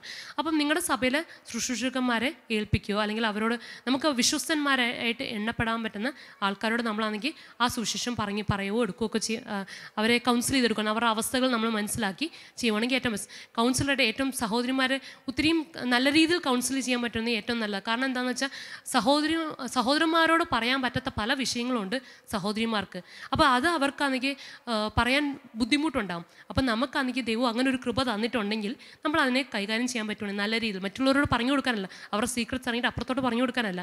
അപ്പം അല്ലാതെ നമ്മൾ അവരോട് ഷെയർ ചെയ്ത് അത് നമ്മൾ ദൈവസന്നിധിയിൽ വെച്ച് നമ്മൾ പ്രാർത്ഥിക്കുകയും അവർക്ക് വേണ്ടി ഇടവും നിൽക്കുകയൊക്കെ ചെയ്യുമ്പം അതും ഒരു ശുശ്രൂഷ തന്നെയാണ്. അതുപോലെ തന്നെ അഷറർ എന്ന് പറയുമ്പോൾ നമ്മളുടെ ഇന്ന് രാവിലെ സുവർണ സിസ്റ്ററായിരുന്നു അഷറായിട്ട് ഇവിടെ ആൾക്കാരോടെല്ലാം കസേരയൊക്കെ വന്നിരിക്കാനെടുക്കാനൊക്കെ. ചില സഭകളിലാണെങ്കിൽ നിറച്ച് ആൾക്കാരാകുമ്പോഴത്തേക്കാണെങ്കിൽ എവിടെ സീറ്റെന്ന് കണ്ടുപിടിക്കാൻ പറ്റും. ചിലപ്പം ഇച്ചിരി ലേറ്റായിട്ടായിരിക്കും വരുന്നത്. പക്ഷേ അവർക്ക് സീറ്റ് കണ്ടുപിടിക്കുന്നത് നോക്കി അവരും ആകെ മെഷീൻ വന്നു പോയല്ലോന്നും അവർക്കായിപ്പോവും. അപ്പോൾ അതേസമയം ചർച്ചിൽ ഒരു വ്യക്തിയാണെങ്കിൽ ചെന്ന് പറയാം, ഇവിടെ സീറ്റുണ്ട്. നമ്മുടെ സഹോദരിമാർ പലരും അങ്ങനെ തന്നെ ചെയ്യുന്നത്. ഇവിടെ സീറ്റുണ്ട്, ഇവിടെ ജസ്റ്റ് ബൈബിൾ വെച്ചിരിക്കുന്നതേ ഉള്ളൂ, ഇവിടെ വന്നിരിക്കാം എന്ന് നമ്മുടെ സഹോദരന്മാർ ഇപ്പോൾ എല്ലാം നല്ല സ്ട്രോങ് ആയിട്ട് വരുന്നുണ്ട്. അത് ഞാൻ ദൈവത്തെ സ്തുതിക്കുന്നുണ്ട്. അപ്പോൾ അങ്ങനെ നമ്മൾ ചെയ്യുമ്പോഴത്തേക്ക് അത് നമ്മൾ മറ്റുള്ളവരെ പ്രോത്സാഹിപ്പിക്കുക, വന്ന് നമ്മൾ ഹോസ്പിറ്റാലിറ്റി കാണിക്കുക, നമ്മളെ മറ്റുള്ളവരെ പ്രോത്സാഹിപ്പിക്കുകയോ ചെയ്യുന്നത്. അതുപോലെ തന്നെ ബിഡർ എന്ന് പറഞ്ഞ് ഉദ്ദേശിക്കുന്നതാണെങ്കിൽ നമ്മൾ സഭയിലേക്ക് ക്ഷണിക്കുക ആൾക്കാരെ. പേഴ്സണൽ ഇവാഞ്ചലിസം എന്ന് പറയും. നമ്മൾ വ്യക്തിപരമായിട്ടാണെങ്കിൽ നമ്മൾ ആൾക്കാരെ സഭയിലേക്ക് ക്ഷണിച്ച് നമ്മൾ കൂട്ടിവരും. കഴിഞ്ഞ ദിവസം മിനുവാൻറ്റി ചെയ്തൊരു കാര്യം, ഒരു മാങ്ങ വിൽക്കുന്ന ഒരു വ്യക്തിയോടാണെങ്കിൽ സുവിശേഷം പറഞ്ഞ് ഇങ്ങനൊരു സഭയുണ്ട് കടന്നു വാന്ന് പറഞ്ഞിട്ട് ഇന്ന് ഈ കഴിഞ്ഞ ഞായറാഴ്ച വന്നു. കുറച്ച് ആഴ്ചകൾക്ക് മുമ്പായിരുന്നു ആക്ച്വലി ആ സഹോദരൻ പറഞ്ഞത്, ഞാൻ നോക്കട്ടെ വരാൻ പറ്റുമോ നോക്കട്ടെ, ആൻറ്റി ഇങ്ങനെ ലൊക്കേഷനൊക്കെ പറഞ്ഞു കൊടുത്തു. പക്ഷെ ഒന്ന് ചിന്തിച്ച് നോക്കിക്കേ, ആ മാങ്ങ മേടിക്കാൻ പോയതാണ്, വേണമെങ്കിൽ മാങ്ങ മേടിച്ചിട്ട് അങ്ങ് പോകാമായിരുന്നു. പക്ഷേ ആ വ്യക്തിയോട് പോലും സുവിശേഷം പറയാനുള്ളൊരു മനസ്സ്, അല്ലെങ്കിൽ ഇങ്ങനൊരു സഭയുണ്ട് കടന്നു വാ എന്ന് പറയാൻ കാണിക്കുന്ന മനസ്സ്, അതിനൊക്കെയും ദൈവം പ്രതിഫലം തരും. ഒരു ഗ്ലാസ് വെള്ളം കൊടുത്താൽ പോലും പ്രതിഫലം തരും എന്ന് പറയുന്നത് ദൈവം ആഗ്രഹിക്കുന്ന എന്താ, നമ്മൾ സുവിശേഷം പറഞ്ഞ് ആ നരകത്തിൽ പോകുന്ന വ്യക്തിയെ നമ്മളാണെങ്കിൽ കൂട്ടിക്കൊണ്ട് ദൈവകൃപയിലേക്ക് കൊണ്ടുവരിക എന്നുള്ളതാണ്. ഇനി ഓരോന്നിനും ദൈവം പ്രതിഫലം ഉറപ്പായിട്ട് തരും. അപ്പോൾ എനിക്ക് ഭയങ്കര സന്തോഷം തോന്നി. ആ സഹോദരൻ കഴിഞ്ഞ ആഴ്ച വന്ന ഈ ഞായറാഴ്ച ഇന്നലെ വന്നിട്ടാണെങ്കിൽ പറഞ്ഞ ഈ വ്യക്തിയെക്കുറിച്ചായിരുന്നു ഞാൻ അന്ന് പറഞ്ഞത്, മാങ്ങ വിൽക്കുന്ന വ്യക്തിയെക്കുറിച്ച്. അപ്പം എനിക്ക് ഭയങ്കര സന്തോഷം. അതുപോലെ നമുക്ക് ചിലപ്പോൾ കടകളിൽ പോകുന്ന സമയത്ത് നമുക്ക് ഒരു നിയോഗം കിട്ടുവാണ്, ആ ഏതെങ്കിലും ഒരു വ്യക്തികളോട് സുവിശേഷം പറഞ്ഞു. ചിലപ്പോൾ നമ്മുടെ കൂടെ മേടിക്കാൻ വരുന്ന ആൾക്കാർ, നമ്മളെപ്പോലെ മേടിക്കാൻ വരുന്ന ആൾക്കാർ, പക്ഷേ നമുക്കൊരു നിയോഗം തോന്നുവാണെങ്കിൽ അവരോട് പോയി സുവിശേഷം പറയുന്നത് നല്ല കാര്യം തന്നെയാണ്. അവരിങ്ങനൊരു ചർച്ച് ലൊക്കേഷൻ ഉണ്ട്, അവരെ നമ്മൾ കൂട്ടിക്കൊണ്ട് വരാൻ പറ്റുവാണെങ്കിൽ അങ്ങനെ ചെയ്യും. ഓൺലൈൻ വാച്ച് ചെയ്യുന്ന ആൾക്കാർക്ക് നിങ്ങളുടെ അവിടെ എവിടെയാണോ നിങ്ങളുടെ ആരെങ്കിലും കണ്ടുമുട്ടുന്ന ആൾക്കാരോ നിങ്ങൾക്ക് ഉള്ള ലോക്കൽ സഭയിൽ നിങ്ങൾ കൂട്ടിക്കൊണ്ട് പോകുക, അവരെ ദൈവകൃപയിലേക്ക് എൻകറേജ് ചെയ്ത് വിടുക. മമ്മിയൊക്കെ ഞാൻ പലപ്പോഴും കേട്ടിട്ടുണ്ട് പറയുന്നത്, പല ആൾക്കാരെയും അടുത്തുള്ള ആൾക്കാരോടും പോയി സുവിശേഷം പറഞ്ഞ് അവരെ സഭയിലേക്ക് വരാൻ വേണ്ടിയിട്ട് അവരുടെ വീട്ടിൽ പോയി അവരെ ഹെൽപ്പ് ഔട്ട് ചെയ്ത് അവരുടെ കാര്യങ്ങളൊക്കെ ചെയ്ത് കൊടുത്ത് അവരെ ഹെൽപ്പ് ചെയ്ത് അവരെയും കൂട്ടിക്കൊണ്ട് ചർച്ചിൽ പോകുമായിരുന്നു. അതുകൊണ്ട് തന്നെ എത്രയോ ആത്മാക്കളെ മമ്മിക്ക് നേടാൻ പറ്റി എന്ന് പറയുന്നത്. നമുക്ക് ഓരോ വ്യക്തികൾക്കും ചിലപ്പോൾ നമ്മൾ ഇച്ചിരി ഒന്ന് വിട്ടുവീഴ്ചകൾ ചെയ്യണം, നമ്മളൊന്ന് സഹായിക്കേണ്ടി വരും, നമ്മൾ ഇച്ചിരി ഒന്ന് അധ്വാനിക്കേണ്ടി വന്നെന്നിരിക്കും. പക്ഷേ ആ ഒരു സഹായം നമ്മൾ ചെയ്ത് നമ്മൾ ചെയ്യും. നമ്മുടെ വീട്ടിൽ പോലും ചിലപ്പോൾ പണി ചെയ്യേണ്ടി വരത്തില്ലായിരിക്കും, പക്ഷേ വേറൊരു വീട്ടിൽ പോയി പണി എന്തൊരു കഷ്ടമെന്ന് ചിലപ്പോൾ നമ്മൾ ചിന്തിക്കുമായിരിക്കും. പക്ഷേ നമ്മൾ ദൈവനാമത്തിലാണ് ചെയ്യുന്നതെന്ന് ദൈവത്തോടുള്ള സ്നേഹത്തിൽ നമ്മൾ ചെയ്യുമ്പം നമുക്ക് അത് ദൈവം ഒരു പ്രത്യേക കൃപ തരും. ദൈവം ഒരു പ്രത്യേക എങ്ങനെ ഇതിനെ ഡീൽ ചെയ്യണം, അങ്ങനെ ഒത്തിരി ആത്മാക്കളെ നമുക്ക് ദൈവകൃപയിലേക്ക് കൊണ്ടുവരാൻ പറ്റും. അടുത്താണ് ചർച്ച് അറേഞ്ച്മെൻറ്റ്. നമ്മുടെ സഹോദരന്മാരാണ് മെയിനായിട്ട് ചർച്ചൊക്കെ അറേഞ്ച് ചെയ്യാനൊക്കെ ഒത്തിരിയും സഹായിക്കുന്നത്. ഇപ്പം നമ്മുടെ സഹോദരിമാരൊക്കെ ഇച്ചിരി യൂത്ത് സഹോദരിമാരൊക്കെ നല്ല സ്ട്രോങ് ആയിട്ടുണ്ട്, നല്ല ഉഷാറായിട്ടുണ്ട്. അവരാണെങ്കിൽ ഇന്ന് എനിക്ക് തോന്നുന്നു കസേര നിരത്തിയതൊക്കെ നമ്മുടെ സഹോദരിമാർ തന്നെയാണെന്ന് തോന്നുന്നു. അവർ ഇന്നലെ ഞാൻ കേട്ടു ഇവിടെയൊക്കെ ക്ലീൻ ചെയ്യാൻ വേണ്ടി സഹോദരന്മാർ വന്ന് ഞങ്ങൾ ഹെൽപ്പ് ചെയ്യട്ടെ എന്ന് ചോദിച്ചു. വേണ്ട, ഞങ്ങൾ സഹോദരിമാരുടെ മീറ്റിംഗ് അല്ലേ, ഞങ്ങൾ തന്നെ ചെയ്തോളാം എന്ന് പറഞ്ഞ് അവർ തന്നെ ജെറുസലേം ബാക്കി നമ്മുടെ ബാൻഡിൽ വായിച്ച പിള്ളേർ പ്രാക്ടീസ് ചെയ്യാൻ വന്നവരാണ്. പക്ഷേ അവർ വന്ന് ഇവിടെ എല്ലാം ക്ലീൻ ചെയ്ത് എല്ലാം സെറ്റാക്കി നമ്മൾക്ക് ഫുഡ് വിളമ്പി തന്നു. അങ്ങനെ ചർച്ച അറേഞ്ച് ചെയ്യാൻ വേണ്ടി ഫുഡ് എല്ലാം റെഡിയാക്കി വെച്ചു, ഇവിടെ കസേരകൾ റെഡിയാക്കി വെച്ചു, നമുക്ക് ഈ സാധനങ്ങളെല്ലാം ഒരുക്കി വെച്ചു, അവരുടെ കാര്യങ്ങളെല്ലാം ഒരുക്കി വെച്ചു. ഇതൊക്കെ അറേഞ്ച്മെൻറ്റ്സ് എല്ലാം ദൈവവേലയുടെ ഒരു ഭാഗം തന്നെയാണ്.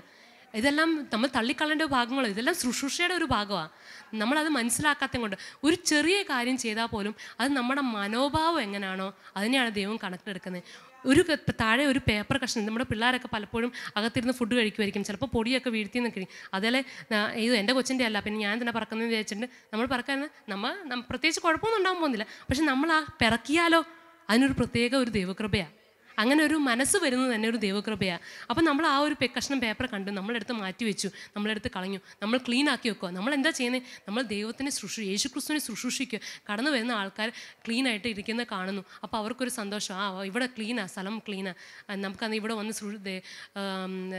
ദൈവത്തെ ആരാധിക്കാൻ പറ്റിയൊരു സ്ഥലമെന്ന് അവർക്ക് തന്നെ തോന്നും. പക്ഷേ അല്ല, അലങ്കോലമായിട്ടിരിക്കും, എന്നെ സംബന്ധിക്കുന്ന കാര്യങ്ങളെന്ന് പറഞ്ഞ് മാറ്റി വെച്ച് കഴിഞ്ഞാൽ നമ്മൾ വിചാരിക്കും നമ്മളങ്ങ് കയറി പോകുമെന്ന് വിചാരിക്കും, സ്വർഗ്ഗത്തിൽ കയറി പോകുമെന്ന് വിചാരിക്കും. പക്ഷേ ചിലപ്പോൾ വെയിറ്റിംഗ് ലിസ്റ്റ്, നമ്മളെല്ലാം സൂമിനകത്ത് കയറുമ്പോൾ വെയിറ്റിംഗ് ലിസ്റ്റിൽ ഇട്ടേക്കുന്ന പോലെ ചിലപ്പോൾ ഇരിക്കും, നമുക്കറിയത്തില്ല, ഞാൻ പറയുന്നതേ ഉള്ളൂ. നമ്മളത് മനസ്സിലാക്കി ചെയ്യാൻ വേണ്ടിയിട്ട് ഞാൻ പ്രോത്സാഹിപ്പിക്കും. എന്ത് കാര്യം കണ്ടാലും നമ്മളെക്കൊണ്ട് പറ്റുന്ന പോലെ, നമ്മളെക്കൊണ്ട് പറ്റുന്ന സഹായം നമ്മൾ ചെയ്യുക. കസേരയൊക്കെ കഴിഞ്ഞാണെങ്കിൽ എടുത്തു വെക്കുക, അല്ലെങ്കിൽ ചോദിക്കുക ആരോടെങ്കിലും, എൻ്റെ സഹായം എന്താ വേണ്ടേ, എന്നെക്കൊണ്ട് പാത്രം കഴിയുക. പലപ്പോഴും നമ്മുടെ സഹോദരന്മാർ സിസ്റ്ററും സിസ്റ്ററൊക്കെ ആണെങ്കിൽ ഒത്തിരി നേരം എല്ലാവരും പോയി കഴിഞ്ഞിട്ടായിരിക്കും ചിലപ്പം എല്ലാവരുടെയും പാത്രങ്ങളൊക്കെ കഴുകി വെച്ച് എല്ലാം ക്ലീനാക്കി നീറ്റ് ആൻഡ് ക്ലീൻ ആക്കി എടുത്ത് വെച്ചിട്ട് അവർ പോകുന്നത്. അപ്പോൾ നമ്മൾ ചിന്തിക്കുന്ന അവരുടെ അവസ്ഥയും കൂടെ, അവർക്കും വീട്ടിലെത്തിപ്പെടണം. നമ്മളെപ്പോലെ തന്നെ രാവിലെ വരുന്ന കഞ്ഞിയൊക്കെ ഉണ്ടാക്കി വെക്ക് വരുന്ന ആൾക്കാരാണ്. അപ്പോൾ അവർക്കും വീട്ടിൽ പോകണം, അവർക്കും പല കാര്യങ്ങളൊക്കെ ഉണ്ട്. പക്ഷേ പലപ്പോഴും നമ്മൾ കുടിച്ചേച്ച് നമ്മളങ്ങ് ചർച്ചിൽ ചിലപ്പോൾ നമ്മൾ പോയെന്നിരിക്കും. പക്ഷെ നമ്മളും അവർ ഹെൽപ്പ് ചെയ്യുമ്പോഴോ അവർക്കും പെട്ടെന്ന് കാര്യങ്ങൾ തീർത്ത് കിട്ടും. എല്ലാവരും തമ്മിൽ സപ്പോർട്ട് ചെയ്യുകയും തമ്മിൽ ഹെൽപ്പ് ചെയ്യുകയും ചെയ്യുമ്പം നമുക്കും പ്രതിഫലം കിട്ടും. അവർക്ക് മാത്രം പ്രതിഫലം കിട്ടിപ്പോകത്തില്ല, നമുക്കും ആ പ്രതിഫലം നമുക്ക് കിട്ടാൻ പറ്റും. എന്നിട്ട് നമുക്കും ദൈവാനുഗ്രഹം കിട്ടാൻ പറ്റും, നമുക്കും മറ്റുള്ളവരുടെ മനസ്സിനെ നമുക്ക് തണുപ്പിക്കാൻ പറ്റും. അങ്ങനെ നമുക്കാണെങ്കിൽ ആ രീതിയിലുമൊക്കെ നമുക്ക് ദൈവത്തിനെ ശുശ്രൂഷിക്കാൻ പറ്റും, ദൈവവേല ചെയ്യാൻ പറ്റും. അടുത്താണ് ചർച്ച് റിലേറ്റഡ് ആയിട്ടുള്ള മിനിസ്ട്രി. ഇതൊക്കെ നമ്മൾ സഭയിലെ ഉൾപ്പെട്ടുള്ള കാര്യങ്ങൾ നമ്മൾ പറഞ്ഞു. ഇനി നമ്മളാണെങ്കിൽ ചർച്ചിനോട് അനുബന്ധിച്ചിരിക്കുന്ന കുറച്ച് ശുശ്രൂഷകൾ, അതിനകത്തിലെ അതാണ് ചിൽഡ്രൻ അല്ലെങ്കിൽ കിഡ്സ് മിനിസ്ട്രി. നമ്മുടെ സഭയിൽ ചിലപ്പോൾ സഭയോ നടക്കുന്ന സമയത്ത് കുഞ്ഞു പിള്ളേരെ ആണെങ്കിൽ നമ്മൾ മാറ്റി നിർത്തി അവരെയൊക്കെ നോക്കാൻ വേണ്ടിയിട്ട്, ഇപ്പം ഇന്ന് നമ്മുടെ കൊച്ചു സഹോദരിമാരാണ് നമ്മുടെ കുഞ്ഞു പിള്ളേരെ, എൻ്റെ കുഞ്ഞിനെ ഉൾപ്പെടെ വെളിയിലോട്ട് കൊണ്ടുപോയി നോക്കി കൊടുക്കുക. എനിക്കിവിടെ വന്ന് നിൽക്കണമെങ്കിൽ ഇപ്പം എനിക്ക് ആരെങ്കിലും ഏൽപ്പിക്കാനല്ല പറ്റത്തുള്ളൂ, എനിക്ക് കൂടെ നിർത്തിക്കൊണ്ട് എനിക്ക് ചെയ്യാൻ പറ്റില്ല. പക്ഷേ അവർ ചെയ്യുന്നത് അതൊരു ശുശ്രൂഷയാണ്. കാരണം ശുശ്രൂഷിക്കാൻ വേണ്ടി, ദൈവത്തിനെ കുറിച്ച് പറയാൻ വേണ്ടി അവരെന്നെ ഹെൽപ്പ് ചെയ്യുക ചെയ്യുന്നത്. അപ്പോൾ അവർക്ക് അതിനുള്ള പ്രതിഫലം ഉറപ്പായിട്ട് കിട്ടിയിരിക്കും. കാരണം അവർ ദൈവത്തിൻ്റെ വേലയുടെ ഒരു ഭാഗമാണ് ചെയ്യുന്നത്. അവർ അത്രയും ഒന്ന് ഹെൽപ്പ്, ആ കുഞ്ഞു പിള്ളേരെ ഒന്ന് നോക്കുകയും അവരെ എടുത്തുകൊണ്ട് നടക്കുകയും എടുക്കും, ഒന്ന് ആ ഒരു എടുത്തുകൊണ്ട് നടക്കുന്ന ആ വ്യക്തിയുടെ ഭാരം ചുമക്കുക ചെയ്യുന്നത് ഇല്ലേ. അപ്പോൾ ആ വ്യക്തികളെ നമ്മൾ സഹായിക്കുന്നത് തന്നെ എനിക്ക് ചിൽഡ്രൻ മിനിസ്ട്രിക്കകത്തും കിഡ്സ് മിനിസ്ട്രിക്കകത്തും വരുന്നൊരു കാര്യമാണ്. അതൊക്കെ ഒരു ശുശ്രൂഷയായിട്ടുണ്ട്. അതുപോലെ തന്നെ ടീൻസ് ഓർ യൂത്ത്സ് മിനിസ്ട്രി, യൗവനക്കാരുടെ ഇടയ്ക്ക് കുഞ്ഞു പിള്ളേരെ കാണുമ്പോൾ നമുക്ക് യൗവനക്കാരെ കാണാൻ പറ്റത്തില്ല. അവർക്ക് അവരുടേതായിട്ടുള്ള ചിന്തകളുണ്ട്, അവരുടേതായിട്ടുള്ള ലോകമുണ്ട്, അവരുടേതായിട്ടുള്ള കുറേ പിയർ പ്രഷേഴ്സ് ഉണ്ട്. അവരുടെ സ്കൂളിലെ കോളേജിലെയൊക്കെ ഒത്തിരി പ്രശ്നങ്ങൾ കാണും. അവർക്ക് ചിലപ്പോൾ എല്ലാവരോടൊന്നും ഷെയർ ചെയ്യാൻ പറ്റത്തില്ല. അപ്പോൾ നമുക്ക് ഈ കുറച്ച് യൗവനക്കാരായിട്ടുള്ള ആൾക്കാരെ തന്നെ അവരെ ഒന്ന് കൊണ്ടാക്കുകയും കാണിച്ചു കൊടുക്കുകയൊക്കെ ചെയ്യാൻ പറ്റുവാണെങ്കിൽ അവരുമായിട്ട് ഒന്ന് ഷെയർ ചെയ്യുമ്പം നിങ്ങൾക്കുള്ള പ്രശ്നം തന്നെ എനിക്കും ഉണ്ട് എന്ന് നമ്മൾ പറയുമ്പോൾ തന്നെ ആണോ എന്നാൽ പിന്നെ നമുക്ക് ഷെയർ ചെയ്യാൻ തുടങ്ങും. അവരുടെ പ്രശ്നങ്ങൾ അവിടെ സോൾവ് ആവുക ചെയ്യുന്നത്. അപ്പോൾ നമുക്ക് ചിലപ്പോൾ അവരെ ഹെൽപ്പ് ചെയ്യാൻ പറ്റില്ല. നമുക്ക് അങ്ങനെ ഹെൽപ്പ് ചെയ്യാൻ പറ്റുന്ന ആൾക്കാരുമായിട്ട് നമുക്ക് ലിങ്ക് ചെയ്ത് വിടാം, കണക്ട് ചെയ്ത് വിടാൻ പറ്റും. അതുകൊണ്ട് നമുക്കിവിടെ യൂത്ത് കണക്ട് എന്ന് പറഞ്ഞൊരു മീറ്റിംഗ് ഉള്ളത് എല്ലാ മാസവും 2ാം ശനിയാഴ്ച. കാരണം അന്ന് യൂത്ത്സ് തമ്മിലൊന്ന് കണക്ട് ചെയ്യുമ്പോഴത്തേക്ക് തമ്മിൽ പ്രശ്നങ്ങൾ പറഞ്ഞു തീർക്കുമ്പോഴത്തേക്ക് അല്ലെങ്കിൽ വിഷയങ്ങൾ ഷെയർ ചെയ്യുമ്പം എൻ്റെ ഭാരം തന്നെ വേറൊരു വ്യക്തിയും കൂടെ ഒന്ന് പറഞ്ഞു തീർക്കും, നമ്മുടെ മനസ്സിലെ ഭാരം മാറുകയാണ് ചെയ്യുന്നത്. അപ്പോൾ അത് തന്നെ എനിക്കൊരു ദൈവവേലയാണ് ചെയ്യുന്നത്, ഒരു ശുശ്രൂഷൻ. അതുപോലെ തന്നെ പ്രിസൺ മിനിസ്ട്രി അല്ലെങ്കിൽ ജയിൽ മിനിസ്ട്രി, പലപ്പോഴും നമ്മൾ ഈ ജയിലുകളിൽ പോയി ആണെങ്കിൽ സുവിശേഷം പറയുന്നവരുണ്ട്, പ്രത്യേകം അങ്ങനെ മിനിസ്ട്രി ചെയ്യുന്ന ആൾക്കാരുണ്ട്. അപ്പോൾ അവരോട് പോയി സൂക്ഷിച്ചു. ചിലപ്പോൾ അവരാണെങ്കിൽ ഒത്തിരി ഡിപ്രഷനിൽ കിടക്കുന്ന ആൾക്കാർ, എൻ്റെ ജീവിതം പോയി, ചിലപ്പം കാര്യമില്ലാത്ത കാര്യത്തിനായിരിക്കും ചിലപ്പോൾ ജയിലിൽ പോയത് ആൾക്കാർ. പക്ഷേ അവരോടൊക്കെ സൂക്ഷിച്ചും പറയും നിങ്ങൾക്കൊരു രക്ഷയുണ്ട്, ഇവിടെ ചിലപ്പോൾ നിങ്ങളെ എനിക്ക് വധിച്ചെന്നിരിക്കും, ഇവിടെ ചിലപ്പോൾ നിങ്ങളുടെ അവസാനമായിരിക്കും, മറ്റുള്ളവരുടെ നിങ്ങളെ നിന്ദിച്ചെന്നിരിക്കും, പക്ഷേ സ്വർഗം എന്നൊരു നിത്യതയാണ് നിങ്ങൾക്കുണ്ട്, യേശുക്രിസ്തു എന്നൊരു വ്യക്തിയുണ്ട് നിങ്ങളെ ഒന്ന് സ്നേഹിക്കാൻ ആ ഒരു കാര്യം എന്ന് പറയുമ്പോഴത്തേക്ക് അവരുടെ മനസ്സിലൊരു തണുപ്പാണ് സംഭവിക്കുന്നത്. കാരണം അവർ വിചാരിക്കുന്നത് ഇനി ആരെയും എന്നെ സ്നേഹിക്കാനില്ല, ഇനി ആരെയും കാണാനില്ല എന്ന് ചിന്തിച്ച് നടക്കുന്ന, ജീവിതം അവസാനിച്ചു എന്ന് ചിന്തിച്ച് നിൽക്കുന്ന ആൾക്കാരായിരിക്കും. പക്ഷേ അവരോട് നമ്മളൊരു ജയിലിൽ ചെന്ന് അവരോട് സൂക്ഷിച്ചും ഒരു 2 പാട്ടൊക്കെ പാടി അവരെ ഒന്ന് പ്രോത്സാഹിക്കുമ്പോൾ നമ്മൾക്കറിയാം, പൗലോസും ശീലാസിനെ കുറിച്ച് അറിയാം. ആ ജയിലിൽ വെച്ച് ചെയ്ത ശുശ്രൂഷ കാരണം കൊണ്ടാണ് ജയിലിലെ ആൾ തന്നെ എനിക്ക് രക്ഷയടയ്ക്കുന്നത്. ആ കുടുംബം തന്നെ രക്ഷപ്പെട്ടില്ലേ, അവിടെ ഒരു ആരാധന നടത്തിയപ്പോഴല്ലേ.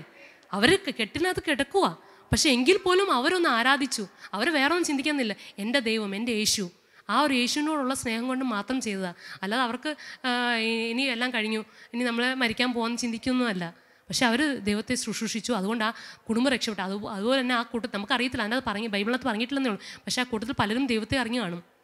നമ്മൾ എല്ലാം ഒന്നും ബൈബിളിനകത്ത് ഉൾപ്പെടുത്താൻ പറ്റാത്തത് കൊണ്ട് ചിലപ്പം അറിയത്തില്ലെന്നേ ഉള്ളൂ. അതുപോലെ തന്നെ ഹോസ്പിറ്റൽ മിനിസ്ട്രി പലപ്പോഴും സഹോദരിമാർ ചെയ്യുന്നൊരു കാര്യമാണ്. ഹോസ്പിറ്റലുകളിൽ ചെന്നിട്ടാണെങ്കിൽ രോഗികളെയൊക്കെ സന്ദർശിച്ചാണെങ്കിൽ അവരോടാണെങ്കിൽ സുവിശേഷം അവർക്ക് വേണ്ടി പ്രാർത്ഥിക്കുകയും യേശുക്രിസ്തു നിങ്ങളെ സൗഖ്യമാക്കും എന്നൊക്കെ പറയുന്നതൊക്കെ, അതൊക്കെ തന്നെ അതും ഒരു ശുശ്രൂഷ തന്നെയാണ്. ഹോസ്പിറ്റൽ മിനിസ്ട്രി നമുക്ക് പറ്റുന്ന പോലെ നമുക്കാണെങ്കിൽ 2 പേര് ചേർന്നാണെങ്കിലും കുറച്ച് പേര് ചേർന്നാണെങ്കിലും പോയി പറയുകയൊക്കെ ചെയ്യാൻ പറ്റുകയാണെങ്കിൽ നല്ല കാര്യം തന്നെയാണ്. അതുപോലെ തന്നെ സോഷ്യൽ വർക്ക് എന്ന് പറയുമ്പോഴത്തേക്കാണെങ്കിൽ നമ്മൾ തള്ളപ്പെട്ടിരിക്കുന്ന ഒരു കൂട്ടം ജനമുണ്ട്. ഈ ട്രാൻസ്ജെൻഡർ തന്നെ, ഈ ശിഖണ്ഡികൾ എന്നൊക്കെ പറഞ്ഞ്, ഹിജറാസ് എന്നൊക്കെ പറഞ്ഞ് ഒരു കൂട്ടം ആൾക്കാരുണ്ട്. അവരോടൊന്നും സുവിശേഷം പറയാനൊന്നും ആരും അടുത്തോട്ട് പോലും പോകത്തില്ല. നമുക്ക് തന്നെ പേടിയായിരിക്കും, അവരിനി എങ്ങനെ നമ്മളെ അപ്രോച്ച് ചെയ്യുന്നത് എങ്ങനെയാണെന്നൊക്കെ ഉള്ള ചിന്തയും കാര്യം. പക്ഷേ അവരോടൊക്കെ പോയി സുവിശേഷം പറയുക. അല്ലെങ്കിൽ ഈ കള്ളൂടിയന്മാരുടെ ഇടയ്ക്ക് ഈ ഡ്രഗ് അഡിക്റ്റഡ് ആയിട്ടുള്ള ആൾക്കാർ, യൗവനക്കാർ എസ്പെഷ്യലി, എന്നിട്ട് അങ്ങനെയുള്ള ആൾക്കാരുടെ ഇടയ്ക്കോട്ട് നമുക്ക് ചെന്നിട്ടാണെങ്കിൽ അവരോടൊന്ന് യേശു എന്ന് പറഞ്ഞൊരു വ്യക്തിയുണ്ട്, ഇത്രയും പറഞ്ഞാൽ മതി, യേശു നിങ്ങളെ സ്നേഹിക്കുന്നു, നിങ്ങൾക്ക് സ്നേഹിക്കാൻ പറ്റിയൊരു വ്യക്തിയുണ്ട്. നിങ്ങളുടെ ഏതൊരു കഷ്ടതയിലോ ഏതൊരു മരുഭൂമിയിൽ കൂടി നടന്നാലും നിങ്ങൾക്കൊരു AC-യുടെ തണൽ തരുന്ന ഒരു യേശു എന്ന് പറഞ്ഞൊരു വ്യക്തിയുണ്ട്. ചുമ്മാ ഒന്ന് ട്രൈ ചെയ്ത് നോക്ക്, യേശുവിനെ ഒന്ന് വിളിച്ചു നോക്ക്, നിങ്ങൾക്കത് അനുഭവിക്കാൻ പറ്റുമെങ്കിൽ നിങ്ങൾ തുടരുക എന്നൊരു വാക്ക് നിങ്ങൾക്ക് പറയാൻ പറ്റുവാണെങ്കിൽ തന്നെ അതൊരു ദൈവവേല തന്നെ. കാരണം അവരെ നേടിയെടുക്കാൻ പറ്റുവെച്ചാൽ അവർ നശിച്ചു പോകാൻ അവരുടെ കുടുംബങ്ങൾ ചിലപ്പോൾ ഒത്തിരി ഭാരപ്പെടുന്നുണ്ടായിരിക്കും. അപ്പോൾ അവരുടെ കുടുംബത്തിന് തന്നെ ഒരു വിടുതലായി തീരും. അങ്ങനെ നമുക്ക് ചെയ്യണം. അതുപോലെ തന്നെ ചാരിറ്റി വർക്ക് നമുക്ക് കഴിഞ്ഞ ദിവസം നമുക്ക് ഞായറാഴ്ച നമുക്കാണെങ്കിൽ TV-ക്കകത്ത് നമ്മൾ കാണിച്ചതാണ്, ജോജോ പാസ്റ്റർ പലയിടത്തും പോയി അന്നെങ്കിൽ ചാരിറ്റി ചെയ്യുന്നതായിട്ട്. പലയിടത്തും ഈ കൊറോണ സമയത്ത് മാസ്കും ഫുഡും ഒക്കെ കൊണ്ടുകൊടുത്തു. ഈ വെള്ളപ്പൊക്കത്തിൻ്റെ സമയത്തൊക്കെ അന്നെങ്കിൽ ഫുഡ് കൊണ്ടുകൊടുക്കുകയും അങ്ങനെ പല സ്ഥലങ്ങളിലൊക്കെ പോയി പല പ്രവൃത്തികൾ ചെയ്യുന്നത്. ആ ആവശ്യക്കാർക്ക് നമ്മളൊരു ഹെൽപ്പ് ചെയ്യുന്നതും അതൊരു ദൈവവേലയാണ്. കാരണം നമ്മൾ കാണിച്ചു കൊടുക്കുവാണ് യേശു എന്ന വ്യക്തിയുണ്ട് സ്നേഹിക്കാൻ. ഇത് നിങ്ങൾ ആരായി കൊണ്ട് തരുന്നതെന്ന് ചോദിച്ചാൽ നമുക്ക് പറയാൻ പറ്റും, യേശുവിൻ്റെ സ്നേഹം നമുക്ക് പങ്കിടാൻ പറ്റും. അങ്ങനെയൊക്കെ നമ്മൾ ചാരിറ്റി വർക്കിൽ കൂടി നമുക്കാണെങ്കിൽ ദൈവവേല ചെയ്യാൻ പറ്റും. പിന്നെയാണ് സ്ട്രീറ്റ് മിനിസ്ട്രി. നമ്മുടെ വത്സമ സിസ്റ്റർ ആണെങ്കിൽ പരസ്യയോഗം നടത്തിയെന്ന് നമ്മളെ സഭയിലാന്ന് ഞാൻ പറയും. അതൊക്കെ ഒരു ദൈവവേലയാണ് ചെയ്യുന്നത്. അതിനൊക്കെ ഒരു പ്രതിഫലമുണ്ട്. ചിലപ്പോൾ നമുക്കാണെങ്കിൽ അങ്ങനെ പോയി പറയാൻ അറിയത്തില്ല എന്നൊക്കെ നമ്മൾ പറഞ്ഞ് എൻ്റെ കൂടെ വരാൻ ആരും ഇല്ലെന്നൊക്കെ പറഞ്ഞുകൊണ്ട് നമ്മൾ മാറി നിൽക്കും. ഇന്നലെ ഫെമിലാൻറ്റി പറയായിരുന്നു, ബിജുവങ്കളാണെങ്കിൽ ഒരു ബോർഡ് പിടിച്ചുകൊണ്ട് നിൽക്കും, യേശു ക്രിസ്തു നിങ്ങളെ സ്നേഹിക്കുന്നു. അല്ലെങ്കിൽ അങ്ങനെ ഒരു വാക്ക് പറയാനൊന്നും അറിയത്തില്ല. അപ്പം ചുമ്മാ ഇങ്ങനെ ബോർഡ് പിടിച്ചുകൊണ്ട് നിൽക്കും.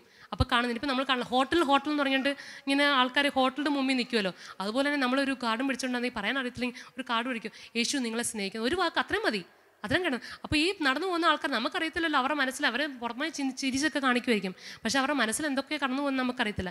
അവരിത് കാണുമ്പോൾ എന്നെ സ്നേഹിക്കാൻ ഒരു വ്യക്തി ഉണ്ടോ, ഇത് ആരേ യേശു, അറിയാമാത്തൊരു വ്യക്തിയാണ് ചോദിക്കുന്നത്, ഇത് ആരേ യേശു, യേശു ശരിക്കും സ്നേഹിക്കുന്നത്, അറ്റ്ലീസ്റ്റ് ഒരു ചോദ്യം ചോദിക്കാൻ അവർക്കൊരു ഇട്ട് കൊടുക്കുക നമ്മൾ ചെയ്യുന്നത്. അപ്പോൾ അങ്ങനെയും വേണമെങ്കിൽ ചെയ്യാം. പറയാൻ അറിയത്തില്ല അല്ലെങ്കിൽ എങ്ങനെ എന്തോ പറയണമെന്ന് അറിയത്തില്ല, ഇത് നമുക്ക് അറ്റ്ലീസ്റ്റ് ചർച്ചിൻ്റെ ലൊക്കേഷൻ കാണിച്ചു കൊടുക്കുക, അല്ലെങ്കിൽ പാസ്റ്ററുമായിട്ട് ബന്ധപ്പെടുത്തി കൊടുക്കുമോ, അങ്ങനെ എന്തെങ്കിലും നമുക്ക് ചെയ്ത് അവരെ നമുക്ക് നേടിയെടുക്കാൻ പറ്റും. അതാണ് ഈ ബോർഡ് മിനിസ്ട്രി എന്ന് പറഞ്ഞാൽ, ബോർഡ് വെച്ച് ഇങ്ങനെ ആക്കി കാണിച്ചു കൊടുക്കാം. ഇനി കുറച്ച് പേരുണ്ട് ഈ മിനിസ്ട്രി ഒന്നും ചെയ്യാൻ അറിയത്തില്ല, അല്ലെങ്കിൽ പോയി പ്രവർത്തിക്കാൻ അറിയത്തില്ല, ഇനി പോയി നിൽക്കാൻ ഇതുപോലെ ബോർഡ് പിടിച്ചുകൊണ്ട് നിൽക്കാനും അറിയത്തില്ല, അങ്ങനെ കഴിവില്ല. പക്ഷെ ചിലർക്ക് ഇങ്ങനെ പ്രത്യേക കഴിവുണ്ട് പെയിൻ്റ് അടിക്കാൻ. നമ്മുടെ ഏഞ്ചൽ നല്ലോണം പെയിൻ്റ് അടിക്കും. അപ്പം ചർച്ചിൽ വന്ന സമയത്താണെങ്കിൽ നമ്മുടെ കൂട്ടത്തിലുള്ളവരുടെ ഞാൻ എക്സാമ്പിൾസ് പറയാം, അപ്പം നിങ്ങൾക്ക് പെട്ടെന്ന് മനസ്സിലാവും. നല്ലോണം പെയിൻ്റ് അടിക്കും. ചില പെയിൻറ്റുകളൊക്കെ ആണെങ്കിൽ പെയിൻ്റ് അടിച്ച പിക്ചേഴ്സൊക്കെ കൊണ്ട് കാണിക്കുകയോ എടുക്കുകയൊക്കെ ചെയ്തിട്ടുണ്ട്. ചിലർക്ക് ഗിഫ്റ്റായിട്ടൊക്കെ കൊടുത്തിട്ടുണ്ട്. അപ്പം വന്ന സമയത്തൊക്കെ എന്നോട് പറയുമായിരുന്നു, ഏഞ്ചൽ ബ്രദർ ബേസിലാണെങ്കിലും ഇങ്ങനെ പറയുമായിരുന്നു, ഞങ്ങൾക്ക് ഇങ്ങനെ ഈ ഫിലിം ഷോയിലും അങ്ങനെ ആക്ട് ചെയ്യാനും അങ്ങനെയൊക്കെ ഞങ്ങൾക്ക് അറിയത്തുള്ളൂ. അപ്പം ഞങ്ങൾ ദൈവവേലയ്ക്ക് വേണ്ടി ഏത് രീതിയിൽ പ്രയോജനപ്പെടാം. ഇപ്പം നമ്മൾക്ക് അവരെ കാണാൻ പറ്റും എത്രത്തോളം ദൈവം അവരെ കൊണ്ട് ഉപയോഗിക്കുന്നുണ്ട്. ബേസിൽ പല സ്ഥലങ്ങളിൽ ചെന്നിട്ടാണെങ്കിൽ സുവിശേഷം പറയുന്നു, പ്രസംഗിക്കുന്നു, അങ്ങനെ ദൈവ പ്രവൃത്തി ചെയ്യുന്ന കാണാം. ഏഞ്ചലിനോട് ഞാൻ പറഞ്ഞൊരു കാര്യമാണ്, പെയിൻറ്റ് വെറുതെ പെയിൻ്റ് അടിച്ച് വെക്കണ്ട, ചുമ്മാ ഒരു പിക്ചർ അടിച്ച് വെക്കണ്ട, അതിൻ്റെ കൂട്ടത്തിൽ ഒരു വാക്യം കൂടി എഴുത്. ആ വാക്യം നമ്മൾ ആ പെയിൻ്റ് അടിച്ച സംഭവം നമ്മളൊന്ന് ഭിത്തിയിൽ തൂക്കിയിടുമ്പം നമ്മളാണെങ്കിൽ കാണുമ്പോൾ ഞാൻ പെയിൻറ്റ് ചെയ്തതാണ്, അത് കാണുമ്പോൾ തന്നെ ആ ദൈവവാക്യം കൂടി കാണുമ്പം ഒരു പ്രോത്സാഹനമാവും. നമ്മളൊരു ബർത്ത്ഡേ ഗിഫ്റ്റായിട്ട് ഈ ഒരു വാക്യം എഴുതിയൊരു നമ്മൾ തന്നെ ചെയ്തൊരു കാര്യമാണെങ്കിൽ അങ്ങനെ ചെയ്ത് കൊടുക്കാം. അതുപോലെ തന്നെ തയ്യൽ, എംബ്രോയ്ഡറി ചെയ്യുന്നത് നമ്മുടെ ലത സിസ്റ്ററും ഒക്കെ പലരും, നമ്മുടെ സഹോദരന്മാർ പലരും ഉണ്ട് തയ്ക്കാൻ അറിയാവുന്നവർ. ഒരു ഡ്രസ്സൊക്കെ എടുത്ത് തയ്ച്ചു കൊടുക്കുകയൊക്കെ ചെയ്യുമ്പോഴത്തേക്കാണെങ്കിൽ അതൊക്കെ എനിക്ക് പ്രയോജനം ചെയ്യും. നമുക്കാണെങ്കിൽ ഒരു വാക്യം വായിക്കാം, അപ്പോസ്തല പ്രവൃത്തി 9:35-39. അപ്പോസ്തല പ്രവൃത്തി 9:35. ഓക്കെ, 36 മുതലുള്ള വാക്യമാണ് പറഞ്ഞത്. യോപ്പയിൽ പേടമാൻ എന്നർത്ഥമുള്ള തബീത്ത എന്ന പേരുള്ള ശിഷ്യ ഉണ്ടായിരുന്നു. ഓക്കെ, അതൊരു ശിഷ്യയാണെന്ന് പറയുന്നുണ്ട്, യേശു ക്രിസ്തുവിൻ്റെ ഒരു ശിഷ്യ. അപ്പം നമ്മൾ കാണാം ഒരു ശിഷ്യന്മാരായിട്ടും സഹോദരിമാർ എല്ലാവരും ശിഷ്യന്മാർ തന്നെയാണ്, എന്നാലും എടുത്തു പറയുന്നു. അവൾ വളരെ സൽപ്രവൃത്തികളും ധർമ്മങ്ങളും ചെയ്തു പോകുന്നവരാണ്. അപ്പം നമ്മൾ കാണാം സൽപ്രവൃത്തി ചെയ്യുന്നൊരു വ്യക്തിയാണ്, ധർമ്മങ്ങളൊക്കെ ചെയ്യുന്നൊരു വ്യക്തിയാണ്. അപ്പം നമ്മൾ ഈ പറഞ്ഞ ചാരിറ്റി വർക്കും എല്ലാം ഇതിനകത്ത് ഉൾപ്പെടുന്നുണ്ട്. ആ കാലത്ത് ആ ശിഷ്യയാണ് ചെയ്യുന്നതിനെ കുറിച്ചാണ് പറയുന്നത്. ആ കാലത്ത് അവൾ ദീനം പിടിച്ചു മരിച്ചു. അവർ അവളെ കുളിപ്പിച്ച് ഒരു മാളിക മുറിയിൽ കിടത്തി. ലുദ്ദ യോപ്പയ്ക്ക് സമീപം. ഓക്കെ, അത് കഴിയുമ്പോൾ പത്രോസ് എന്ന വ്യക്തിയോടാണെങ്കിൽ ഞാൻ ജസ്റ്റ് പറഞ്ഞു പോവാണ്. പത്രോസ് എന്ന വ്യക്തി പത്രോസ് എന്ന അപ്പോസ്തലനാണെങ്കിൽ തൊട്ടടുത്ത സ്ഥലത്തുണ്ടെന്ന് കണ്ടിട്ടാണെങ്കിൽ ഇവർ മരിച്ചുപോയി. അപ്പം വേഗം വന്നിട്ടാണെങ്കിൽ എന്തെങ്കിലും ഒന്ന് ചെയ്യാവോ, ഒന്ന് പ്രാർത്ഥിക്കാവോ എന്ന് ചോദിച്ചുകൊണ്ടാണെങ്കിൽ പത്രോസിനെ വിളിച്ചു വരുത്തുക ചെയ്യുന്നത്. അന്നേരമാണെങ്കിൽ പത്രോസ് എഴുന്നേറ്റ് അവരോട് കൂടി ചെന്ന് എത്തിയപ്പോൾ അവർ അവനെ മാളിക മുറിയിൽ കൊണ്ടുപോയി. അവിടെ പറഞ്ഞ 39-ാമത്തെ വാക്യമാണ്, അവിടെ വിധവമാർ എല്ലാവരും കരഞ്ഞുകൊണ്ട് തബീത്ത തങ്ങളോട് കൂടി ഉള്ളപ്പോൾ ഉണ്ടാക്കിയ കുപ്പായങ്ങളും ഉടുപ്പുകളും കാണിച്ചുകൊണ്ടും അവൻ്റെ ചുറ്റും നിന്നു. ഓക്കെ, പത്രോസ് അവരെയൊക്കെ പുറത്തിറക്കി മുട്ടുകുത്തി പ്രാർത്ഥിച്ചു. ആ വ്യക്തിയാണെങ്കിൽ പിന്നെയും ജീവനിലേക്ക് കൊണ്ടുവരുമായിരുന്നു ചെയ്ത്, പ്രാർത്ഥിച്ച് ജീവനിലേക്ക് കൊണ്ടുവരും. അപ്പോൾ സ്റ്റോറി ഇതാണ്. ഓക്കെ, അപ്പോൾ എനിക്ക് അതായത് തബീത്ത എന്ന വ്യക്തി എന്ന് പറഞ്ഞു കഴിഞ്ഞാൽ ഉടുപ്പുകളും കുപ്പായങ്ങളൊക്കെ തയ്ച്ചു കൊടുത്തു. അത് ദൈവത്തിൻ്റെ യേശുവിൻ്റെ ഒരു ശിഷ്യനായിരുന്നു. അപ്പോൾ ആ ശിഷ്യ ചെയ്തെന്തോ ആ ദൈവപ്രവൃത്തിയായിരുന്നു ചെയ്തുകൊണ്ടിരുന്നത്. അവർ ആ വിധവന്മാർക്കും അങ്ങനെയുള്ളവർക്കൊക്കെ ആണെങ്കിൽ ചിലപ്പോൾ ഫ്രീ ആയിരിക്കും, ചിലപ്പം കുറഞ്ഞ പൈസ ആയിരിക്കും, എന്തോ നമുക്കറിയത്തില്ല, പക്ഷേ അവരും ദൈവവേല ചെയ്തുകൊണ്ടിരിക്കുമായിരുന്നു. അവർ ആ ചെയ്യുന്ന പ്രവൃത്തിയിലാണെങ്കിൽ അങ്ങനെ സ്റ്റിച്ച് ചെയ്ത് കൊടുക്കും. അതുപോലെ നമുക്ക് എംബ്രോയ്ഡറി ചെയ്യുമ്പോഴും നമുക്കാണെങ്കിൽ ദൈവ വാക്യങ്ങളൊക്കെ എഴുതിക്കൊണ്ട് നമുക്കാണെങ്കിൽ എംബ്രോയ്ഡറി ചെയ്ത് നമുക്കാണെങ്കിൽ അങ്ങനെ ഉണ്ടാക്കിയെടുക്കാൻ പറ്റുവാണെങ്കിൽ തന്നെ നമുക്കാണെങ്കിൽ ഒരു സ്ട്രക്ചറിലൊക്കെ ആക്കുവാണെങ്കിൽ നമുക്കത് വിൽക്കാനും പറ്റും. ഞാൻ കണ്ടിട്ടുണ്ട് ബദേലേജി ബാംഗ്ലൂരിൽ ഉള്ള ഒരു ചർച്ച്, വലിയൊരു ചർച്ച. അവിടെ ആണെങ്കിൽ വാക്യങ്ങൾ എഴുതിയ ടീഷർട്ടുകൾ എംബ്രോയ്ഡറി ചെയ്ത സംഭവങ്ങളൊക്കെ വിൽക്കാനും അതുപോലത്തെ ഒരു ടീഷർട്ടൊക്കെ മേടിച്ചിട്ടുണ്ട് അവിടെ നിന്ന് ദൈവവാക്യം എഴുതി. അപ്പം ആ ഇടുന്ന വ്യക്തികൾ, നമ്മൾ വിചാരിക്കും ടീഷർട്ടല്ലേ പ്രത്യേകിച്ച് സംഭവമൊന്നുമില്ല, പക്ഷേ ആ ഇടുന്ന വ്യക്തിക്ക് ഒരു പ്രത്യേകതയായിരിക്കും ആ ദൈവവാക്യം ഇട്ടേക്കുന്നത്. ചുമ്മാ CK എന്നോ അല്ലെങ്കിൽ വേറെ എന്തെങ്കിലും കമ്പനി പേരും ഒക്കെ ഉള്ള ടീഷർട്ട് ഇടുന്നതിന് പകരം ഒരു വാക്യം എഴുതിയൊരു ടീഷർട്ട് അല്ലെങ്കിൽ വാക്യം എഴുതിയുള്ളൊരു ഡ്രസ്സോ അല്ലെങ്കിൽ ഒരു പ്രാവിൻ്റെയൊക്കെ സ്കാർഫ് ഇട്ടേക്കുന്ന പലപ്പോഴും ഞാൻ കണ്ടിട്ടുണ്ട്. അതൊക്കെ കാണുമ്പോൾ ഒരു പ്രത്യേകതയാണ്. ചിലപ്പോൾ നമ്മൾ വിചാരിക്കും ഇതിനകത്തൊക്കെ എന്തിരിക്കുന്നു, പക്ഷേ ഇതിനകത്തൊക്കെ ഉണ്ട്, എന്തൊക്കെയോ ഉണ്ട്. അത് ഉള്ളിൽ ഉൾക്കൊള്ളുന്ന ആൾക്കാർക്ക് അതൊരു പ്രത്യേകത തന്നെയാണ്. ആ വാക്യം കാണുമ്പം അവർക്കും ചിന്തിക്കും, ഓക്കെ ദൈവത്തോട് കൂടുതലൊന്ന് അടുപ്പിക്കാനുള്ളൊരു സംഭവമായി മാറും. അപ്പം നമുക്ക് എന്താണോ കഴിവ് അത് നമ്മൾ ഉപയോഗിക്കുക. അതുപോലെ തന്നെ ഓതർ, അതായത് എഴുതാൻ പറ്റുന്ന ആൾക്കാർ, ചിലർക്ക് നല്ല കഴിവായിരിക്കും എഴുതാൻ വേണ്ടി. അവർക്ക് സ്റ്റോറി എഴുതാം, മെസ്സേജുകൾ എഴുതാം, മാഗസീനൊക്കെ വേണ്ടി എനിക്ക് ഇങ്ങനെ കണ്ടൻറ്റായിട്ട് എഴുതി, കണ്ടൻറ് റൈറ്റിംഗ് ആയിട്ട് ഇങ്ങനെ എഴുതാം, ബുക്കുകൾ എഴുതാം. സഹോദരന്മാർക്ക് മാത്രമല്ല ഇതൊക്കെ പറ്റുന്നത്, സഹോദരിമാർക്കും ഇതൊക്കെ പറ്റും. നമുക്കും അത് മുന്നേറി വരാൻ പറ്റും. ആർക്കെങ്കിലും എഴുതാനുള്ള കഴിവുണ്ടെങ്കിൽ അത് എഴുതുക, ചുമ്മാ ആണെങ്കിലും എഴുതുക. എഴുതിയായിരിക്കും ചിലപ്പോൾ നമ്മളൊന്ന് എപ്പോഴെങ്കിലും ഒന്ന് പബ്ലിഷ് ആവുന്നത്. അത് ചിലപ്പം പലർക്കും ഒരു അനുഗ്രഹത്തിന് കാരണമായി തീരും. അതുപോലെ തന്നെ designing, web designing, event management ആയിട്ടുള്ള കാര്യങ്ങളൊക്കെ നമ്മുടെ ജെറൂഷ ചെയ്യുന്നൊരു പ്രവൃത്തിയാണ്. അല്ലെങ്കിൽ നമ്മുടെ പല സഹോദരിമാരും ചെയ്യുന്നതാണ്. എന്താ പറയുന്നത്, നമുക്ക് പോസ്റ്ററൊക്കെ ഉണ്ടാക്കുക, അങ്ങനെയുള്ള ഈ നമുക്ക് ഫ്ലെയർ ഒക്കെ അടിക്കുമെന്നൊക്കെ നമ്മൾ കേട്ടിട്ടുണ്ടായിരിക്കുമല്ലോ. ഇങ്ങനെ പാസ്റ്റർമാരുടെ ഫോട്ടോ ഒക്കെ വെച്ചിട്ടാണെങ്കിൽ ഇന്ന ദിവസം ആണെങ്കിൽ നമ്മുടെ ഈ സഹോദരിമാരുടെ മീറ്റിങ്ങിന് അതുപോലെ ഒരു ഫ്ലെയർ ജിയോ പാസ്റ്റർ അടിച്ചിട്ടുണ്ടായിരുന്നു. എന്ന് പറഞ്ഞാൽ നമുക്ക് സഹോദരിമാർക്കും അതിനുള്ള കമ്പ്യൂട്ടർ നോളജ് ഉള്ളവർക്ക്, നമ്മുടെ മക്കളോടാണെങ്കിൽ നമുക്ക് പറയണം, ഇപ്പം നമുക്ക് അതിനെക്കുറിച്ചുള്ള കഴിവില്ല, എന്നാൽ പോട്ടെ, നമ്മളെ സംബന്ധിക്കുന്ന കാര്യമെല്ലാം നമ്മൾ ചിന്തിക്കാതെ മറ്റുള്ളവർക്ക് നമുക്ക് പറഞ്ഞു കൊടുക്കാം. നമ്മുടെ മക്കളോടാണെങ്കിൽ മറ്റുള്ളവരെ കാണുമ്പോൾ, യൗവനക്കാരെ കാണുമ്പോഴും നമുക്ക് അവരോട് പറഞ്ഞു കൊടുക്കാം. നമ്മളുടെ ഭാഗമല്ലെന്ന് പറഞ്ഞാൽ നമ്മൾ തള്ളിക്കളയാൻ നിൽക്കാതെ നമ്മൾ അവരെ എൻകറേജ് ചെയ്യും പറ്റും. അതുപോലെ തന്നെ ക്രാഫ്റ്റ്സ്, ആർട്സ്, നമുക്ക് പല കമ്പ്യൂട്ടർ നോളജിലുള്ള ആൾക്കാർക്ക് ഈ അഡ്മിനിസ്ട്രേഷൻ കാര്യങ്ങൾ ഇപ്പം നമ്മൾ കമ്പ്യൂട്ടറിലോട്ട് എല്ലാവരുടെയും പേരൊന്നും കയറ്റിയിട്ടില്ലെങ്കിലും പിന്നീടാണെങ്കിലും വലിയ ദൈവം അനുവദിച്ച സഭ വളരുന്ന സമയത്ത് നമുക്കിപ്പം എല്ലാവരുടെയും പേരുകളൊന്നും നമുക്ക് ചിലപ്പം നമ്മുടെ ഫോണിനകത്തൊന്നും ഉൾപ്പെടുത്താൻ പറ്റത്തില്ലായിരിക്കും, ഫോൺ നമ്പറൊക്കെ. അപ്പോൾ നമുക്ക് കമ്പ്യൂട്ടറിലോട്ടൊക്കെ ആക്കാൻ കഴിവുള്ള ആൾക്കാർ, കമ്പ്യൂട്ടറിനെക്കുറിച്ചുള്ള നോളജുള്ള ആൾക്കാർക്കല്ല ഇതൊക്കെ ചെയ്യാൻ പറ്റത്തുള്ളൂ. അപ്പോൾ അതിനെക്കുറിച്ചുള്ള ഫൈനാൻഷ്യൽ ആയിട്ടുള്ള കാര്യങ്ങളാണെങ്കിൽ പൈസ കൈകാര്യം ചെയ്യുന്ന ആൾക്കാർക്കാണെങ്കിലും എല്ലാം അതിനനുസരിച്ച് അവർക്ക് ചെയ്യാൻ പറ്റും. പിന്നെ സോഷ്യൽ മീഡിയയിൽ ഇതുപോലെ തന്നെ ഒരു സ്റ്റേറ്റസ് ഇടുമ്പം തന്നെ ഒരു ദൈവവാക്യം ഇടുന്നെങ്കിൽ, അല്ലെങ്കിൽ അവരെ പ്രോത്സാഹിപ്പിച്ചൊരു എൻലൈറ്റൻ ചെയ്ത ഒരു വാക്യമാണ് നമ്മുടെ വാട്സാപ്പ് സ്റ്റേറ്റസ് ആയിട്ട് ഇടുന്നത് എങ്കിൽ അതൊരു പ്രത്യേകം, എനിക്ക് പലപ്പോഴും അതൊരു പ്രചോദനം തോന്നിയിട്ടുണ്ട്. പലരുടെയും അത് അവരുടെ ഏതോ സ്റ്റേറ്റസ് ഇട്ടിട്ടുണ്ടെന്ന് കാണുമ്പോഴേ അത് വായിക്കാൻ തോന്നും. കാരണം അവരെപ്പോഴും ദൈവത്തിനെക്കുറിച്ചുള്ള എന്തെങ്കിലും ഒരു പ്രത്യേകതയായിരിക്കും അവരിടുന്നതെന്ന് നമുക്കറിയാം. അല്ലാത്ത ചുമ്മാ അതും ഇതൊന്നും ഇടത്തില്ലെന്ന് നമുക്കറിയാം. അപ്പോൾ അവരുടെ കാണുമ്പോൾ എന്താണ് അവർ ഇട്ടേക്കുന്നത്, എന്തോ നമുക്ക് ഒരു സന്തോഷം തോന്നുന്ന ഒരു സ്റ്റേറ്റസ് ആയിരിക്കും ഇട്ടേക്കുന്നത് തോന്നി നമ്മളത് കാണാനിടയാവും.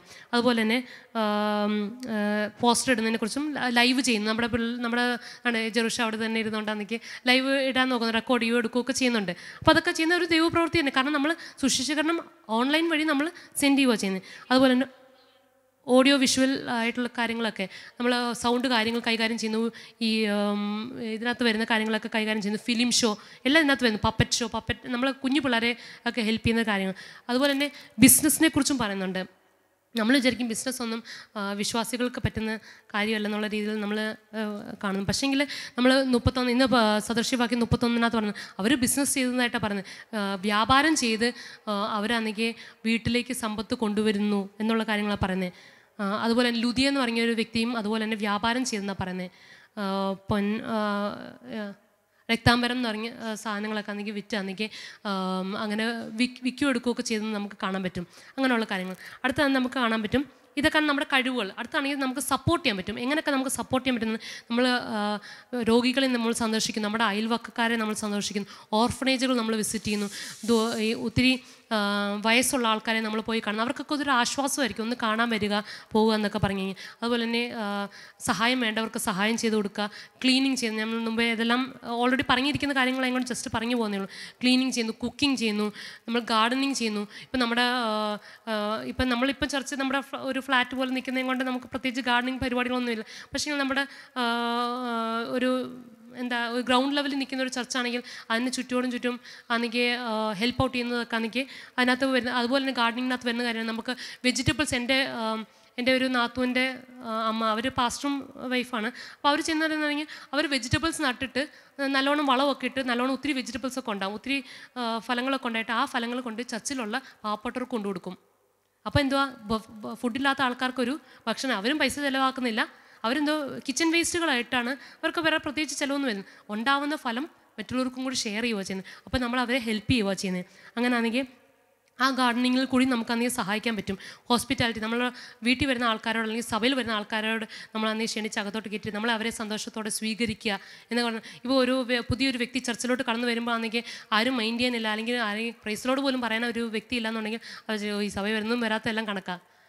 ചിലപ്പോൾ ഒരു വലിയ ക്രൗഡിൻ്റെ ഇടയ്ക്ക് ഒരു വലിയൊരു ക്രൗഡാണെന്നുണ്ടെങ്കിൽ ചിലപ്പോൾ ആരും മൈൻഡ് ചെയ്യണില്ലെന്ന് തോന്നുന്നു, അവർക്കൊരു സന്തോഷം തോന്നത്തില്ല. പക്ഷേ നമ്മൾ അവരോട് പോയി സംസാരിച്ച് പ്രൈസ് എന്തുകൊണ്ട് വിശേഷം, എവിടെയാണ് നിങ്ങൾ താമസിക്കുന്നത് എന്ന് നമ്മൾ ജസ്റ്റ് ഒന്ന് സംസാരിക്കുക എടുക്കുകയൊക്കെ ചെയ്യുമ്പം അവർക്കൊരു സന്തോഷം, എന്നെ കാണാൻ ഒരു വ്യക്തി വന്നല്ലോ, എന്നോട് സംസാരിച്ചല്ലോ എന്ന് പറയുമ്പം നമുക്കും ഒരു സന്തോഷം വരുന്ന പോലെ തന്നെ അവർക്കും സന്തോഷമായിരിക്കും. അതുപോലെ തന്നെ മറ്റുള്ളവരെ ഹെൽപ്പ് ചെയ്യുന്ന, അവരുടെ ആവശ്യങ്ങളൊന്ന് കണ്ടിറങ്ങി ഹെൽപ്പ് ചെയ്യുക.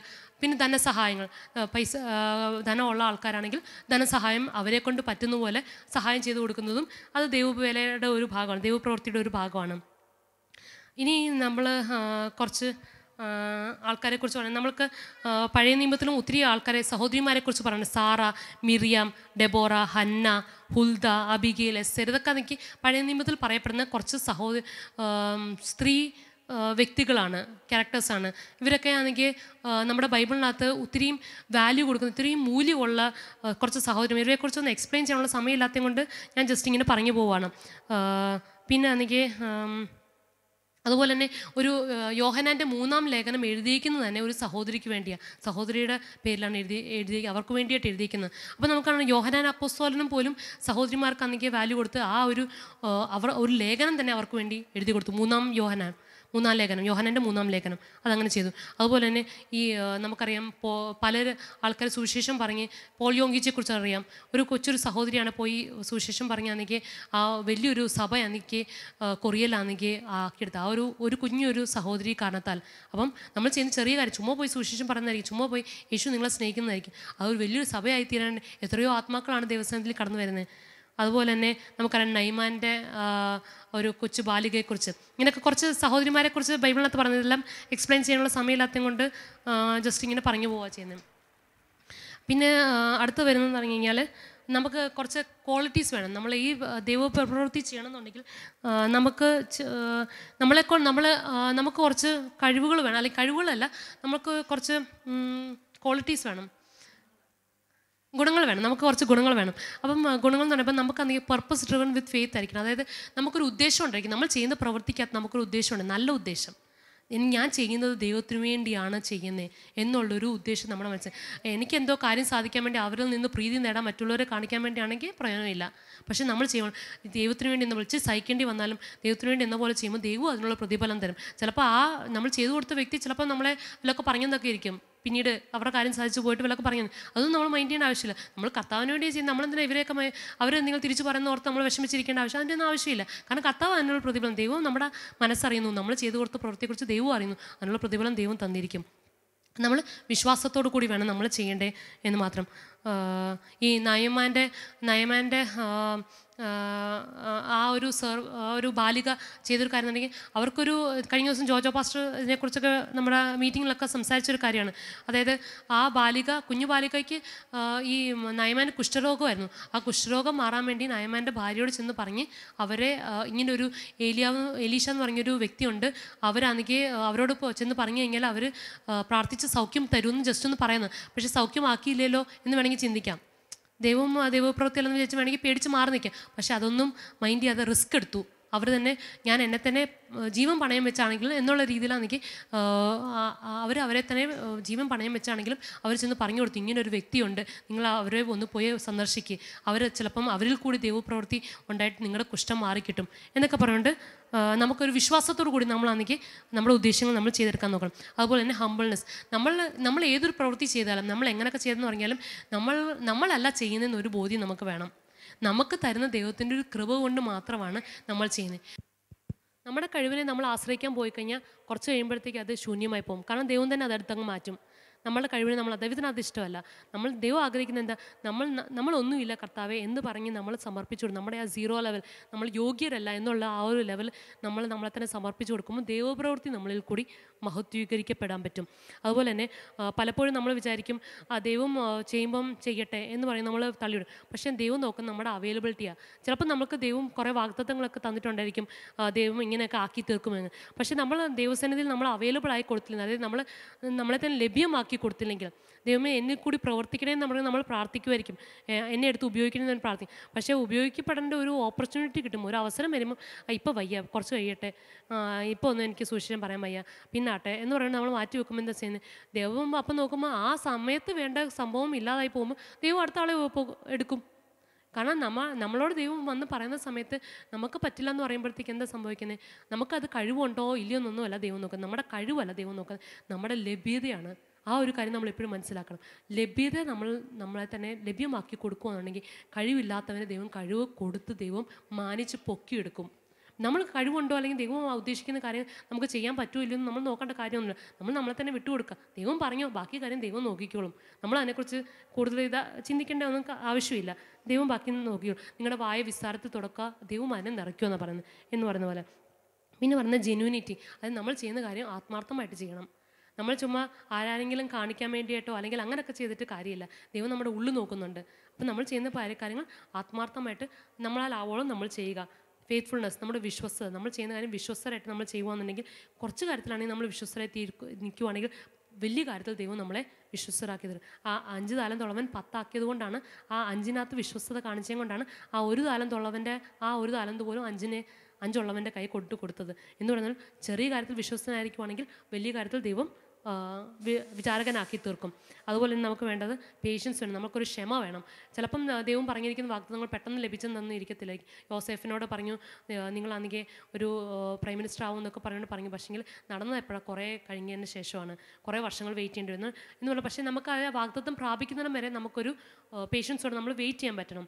അതുപോലെ തന്നെ നമുക്ക് സെൽഫ്ലെസ് ആയിരിക്കും. സെൽഫ്ലെസ് എന്ന് പറയുമ്പോഴത്തേക്കാണെങ്കിൽ നമ്മളെ തന്നെ സ്വാർത്ഥതയില്ലായ്മ. നമ്മൾ എനിക്ക് വേണ്ടിയാണ്, എന്നെ ദൈവം അങ്ങ് നിറച്ചാൽ മതി, എനിക്ക് മാത്രം അനോയിൻറ്റിങ് മതി, എനിക്ക് മാത്രം അഭിഷേകം മതി, ഞാൻ മാത്രം പ്രവചിച്ചാൽ മതി, ഞാൻ മാത്രം വലിയ സംഭവമായാൽ മതി എന്ന് നമ്മൾ ചിന്തിക്കരുത്. നമ്മൾ വിട്ടുകൊടുക്കാൻ തയ്യാറായിരിക്കണം. നമ്മളെ തന്നെ എന്താ ദൈവപ്രവൃത്തിക്ക് വേണ്ടി നമ്മളെ തന്നെ വിട്ടുകൊടുക്കാൻ നമ്മൾ തയ്യാറായിരിക്കണം. അതുപോലെ തന്നെ ചിലപ്പം എക്സ്പീരിയൻസ്ഡ് ആയിട്ടുള്ള ആൾക്കാരെ പലരും കാണും.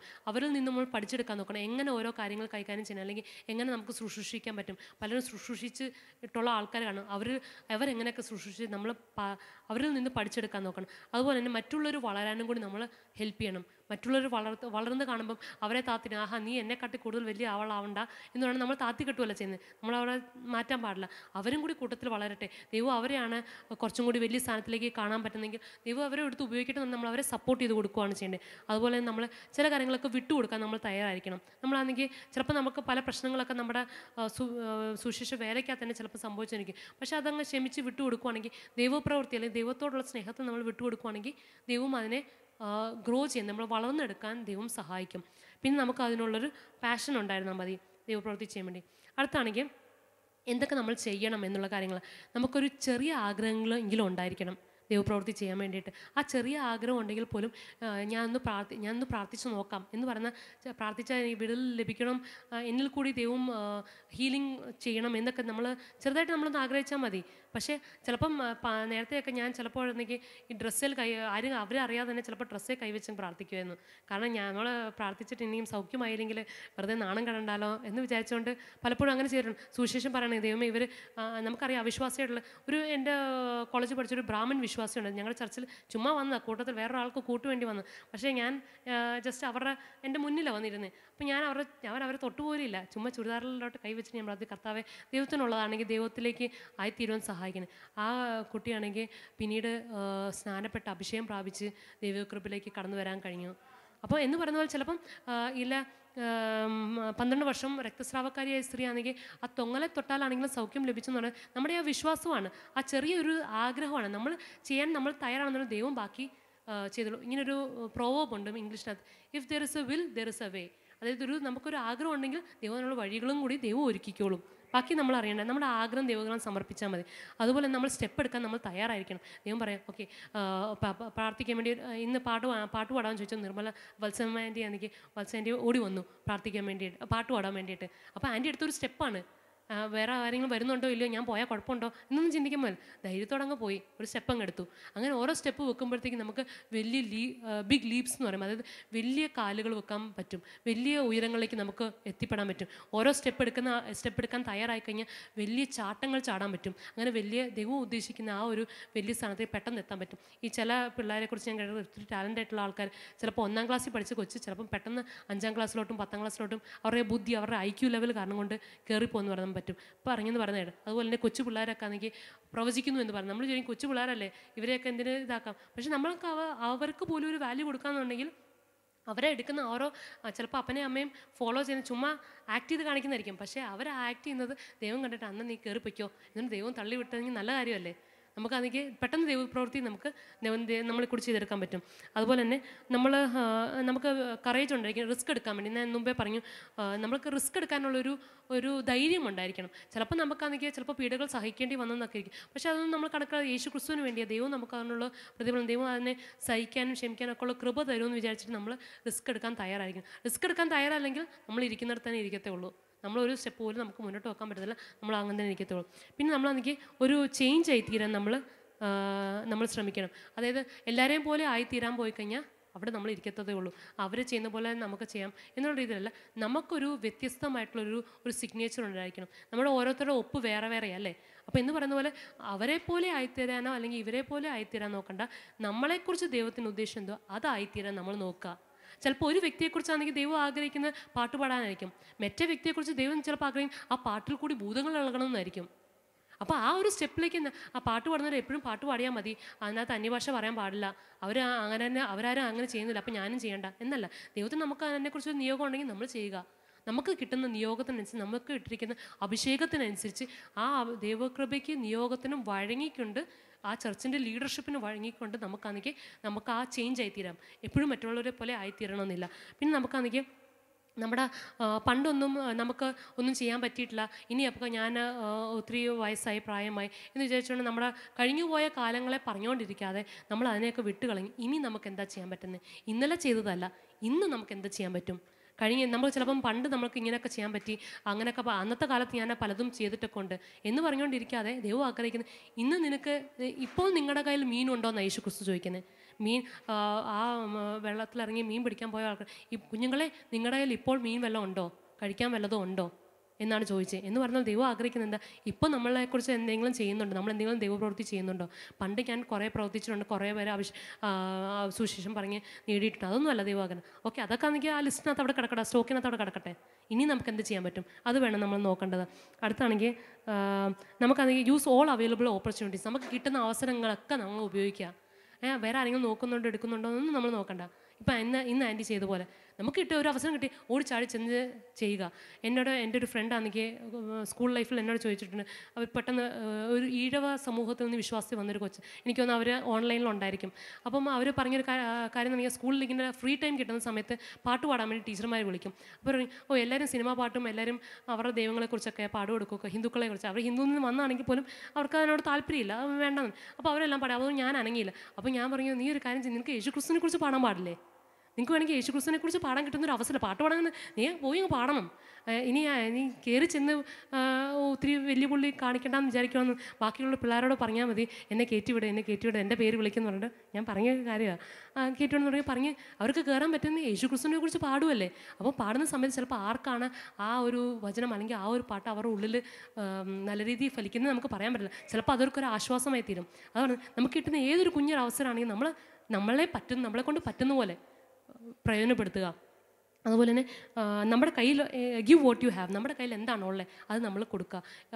ഏലിയാവ് എന്താ ഒരു വിധവയോട് എലിശ ചോദിക്കുന്നതാണ്, നിങ്ങളുടെ കയ്യിൽ എന്താ ഉള്ളത്, എൻ്റെ കയ്യിൽ ഒരു പാത്രം എണ്ണയേ ഉള്ളൂ, അല്ലെങ്കിൽ ഒരു ഇച്ചിരി മാവും കുറച്ച് എണ്ണയേ ഉള്ളൂ. ഉള്ളതും കൊടുക്കുക.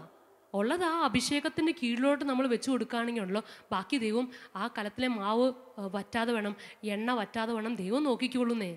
നമ്മളത് വിട്ടുകൊടുത്താൽ മതി. നമുക്ക് എന്താണുള്ളൂ ആ കുഞ്ഞത്, ആ അല്പം നമുക്ക് ഇല്ല, ആ ഇല്ലായ്മയാണെങ്കിൽ ആ ഇല്ലായ്മ, കർത്താവ് എൻ്റെ കയ്യിൽ ഒന്നുമില്ല, അതാണെങ്കിൽ അത് മതി, ഞാൻ ഈ ഒന്നുമില്ലെന്ന് സമർപ്പിച്ചല്ലോ, അത് തന്നെ വലിയ സംഭവമാണ്. ഒന്നുകിൽ ഒന്നുമില്ലെന്ന് സമർപ്പിക്കുക, അല്ലെങ്കിൽ നമ്മുടെ കയ്യിൽ ഉള്ളത് നമ്മൾ സമർപ്പിക്കുക. അങ്ങനെ നമ്മൾ ചെയ്യും. പ്രാർത്ഥിക്കാൻ കഴിയുവാണെങ്കിൽ ആ പ്രാർത്ഥിക്കുക. എന്താണ് നമുക്ക് പറ്റുന്നത്, ഉള്ളത് നമ്മളാണെങ്കിൽ ദൈവകരങ്ങൾ കൊടുക്കും, ബാക്കി ദൈവമാണെങ്കിൽ ആക്കിയെടുക്കും. ബിക്കമിങ് കണ്ടാജിയസ് എന്ന് പറയുമ്പോഴത്തേക്ക് ഒരു മാഗ്നറ്റ് എന്ന് പറഞ്ഞു കഴിഞ്ഞാൽ ഒരു ഇരുമ്പിനെ തൊടുമ്പോഴത്തേക്ക് അത് കയറി വരും ഇല്ലേ എന്ന് പറയുന്ന പോലെ നമ്മുടെ സ്വഭാവം കൊണ്ട്, നമ്മുടെ വ്യക്തിത്വം കാരണം കൊണ്ട് മറ്റുള്ളവരെ നമ്മളിലേക്ക് അട്രാക്റ്റ് ചെയ്യാനല്ല, ക്രിസ്തുവിലേക്ക് അട്രാക്റ്റ് ചെയ്യാൻ പറ്റുന്ന ഒരു മാഗ്നറ്റായി തീരാൻ പറ്റുവാണെങ്കിൽ ഏറ്റവും പ്രയോജനപ്പെടും. മാഗ്നറ്റ് എന്ന് കാന്തം ഒരു കാന്തമായി തീരാൻ പറ്റുവാണെങ്കിൽ ഏറ്റവും ബെസ്റ്റായിരിക്കും. ഞാൻ എൻ്റെ ഉള്ളിൽ ഞാൻ എപ്പോഴും പ്രാർത്ഥിക്കുന്ന ഒരു കാര്യം, ദൈവമേ ഞാനൊരു കാന്തമായി തീരാൻ എന്നെ സഹായിക്കണേ. കാരണം എന്നിലേക്ക് മറ്റുള്ളവർ അട്രാക്റ്റ് ആവാനല്ല, ഞാൻ മൂലം ക്രിസ്തുവിലേക്ക് അട്രാക്റ്റ് ആവാൻ വേണ്ടിയിട്ട്. അതുതന്നെ വേണം നമ്മൾ ഓരോരുത്തരും നമ്മൾ ആഗ്രഹിക്കേണ്ടത്. എന്നിൽ കൂടി എങ്ങനെ ക്രിസ്തുവിലേക്ക് ഓരോരുത്തരെ ആകർഷിക്കാൻ പറ്റുമോ അത് അങ്ങനെ എന്നെ ഒന്ന് ആക്കി തീർക്കണേ. ചിലപ്പോൾ എൻ്റെ വ്യക്തിത്വമായിരിക്കാം, എൻ്റെ സംസാരമായിരിക്കാം, ചിലപ്പം നമ്മുടെ ഇപ്പം മുമ്പേ പറഞ്ഞ പോലെ രാഹേലിനെ കുറിച്ചൊക്കെ പറഞ്ഞു സൗന്ദര്യമായിരിക്കും. പക്ഷേ എന്തും ആയിക്കോട്ടെ, നമ്മളെന്താണോ അതുപോലെ ചിലപ്പോൾ നമുക്ക് സൗന്ദര്യം കാണത്തില്ല, ചിലപ്പോൾ നമുക്ക് പ്രത്യേകിച്ച് കഴിവൊന്നും കാണത്തില്ല. പക്ഷേ ഏതെങ്കിലും രീതിയിൽ എനിക്കൊന്ന് നിന്നിലേക്ക് മറ്റുള്ളവരെ ആകർഷിക്കാനുള്ള കൃപ തരണമെന്നുണ്ടെങ്കിൽ പ്രാർത്ഥിച്ച് നമ്മൾ തന്നെ സമർപ്പിച്ചു കൊടുക്കാം. വേറെ കുറച്ച് പ്ലസ് പോയിൻറ്റ്സ് ആയിട്ടുള്ള കാര്യങ്ങളാണ്. അതായത് നമ്മുടെ പെൺകുട്ടികളെ നമ്മൾ പലപ്പോഴും ആണെങ്കിൽ കൂടുതൽ നമ്മൾ പഠിപ്പിക്കാറില്ല. പലപ്പോഴും കാണുന്നൊരു കാര്യമാണ് ഇവളെ ദൈവവേലയ്ക്ക് വേണ്ടി സമർപ്പിച്ചേക്കുന്നു. പക്ഷേ അതുകൊണ്ട് ദൈവവേലയ്ക്ക് വേണ്ടി സമർപ്പിച്ചു എന്നുള്ള പേരിൽ ഒരു കാരണവശാലും എൻ്റെ ഒരു അഭിപ്രായമാണ്, അല്ലെങ്കിൽ ഞാൻ വിശ്വസിക്കുന്ന ഒരു കാര്യമാണ്, നിങ്ങളുടെ പെൺകുട്ടികളെ നിങ്ങൾ പഠിപ്പിക്കാതിരിക്കരുത്. നിങ്ങളുടെ പെൺകുട്ടികളെ ആണെങ്കിൽ പോലും പഠിപ്പിക്കാമെന്ന് അത്രയും നിങ്ങൾ പഠിപ്പിക്കണം. കാരണം ആ പഠിപ്പിൽ കൂടിയായിരിക്കും അവർക്ക് പിന്നീട് അവരുടെ ലൈഫിൽ പ്രയോജനം ചെയ്യുന്നത്. നമ്മൾ വിചാരിക്കും കൂടുതൽ പഠിച്ചിട്ട് കൂടുതൽ കുറേ ലക്ഷക്കണക്കിന് രൂപ കൊടുത്ത് പഠിപ്പിച്ചെടുത്തിട്ട് എന്താ കാര്യം എന്ന് നമ്മൾ വിചാരിക്കും. പക്ഷേ എപ്പോഴാണ് അവർക്ക് പ്രയോജനം ചെയ്യുന്നത് നമുക്ക് പറയാൻ പറ്റത്തില്ല. ഇപ്പോൾ പഠിക്കാത്ത ഒരു കുട്ടിയാണ് ദൈവവേലയ്ക്ക് വേണ്ടി ഇറങ്ങി തിരിച്ചെന്നിരിക്കട്ടെ, വലിയ പഠിത്തമൊന്നുമില്ല, വലിയ ബുദ്ധിയും ജ്ഞാനമൊന്നുമില്ല, നമുക്ക് പഠിപ്പിക്കാൻ പറ്റുന്നിടത്തോളം കാലം എന്ന് ഞാൻ ഉദ്ദേശിക്കും.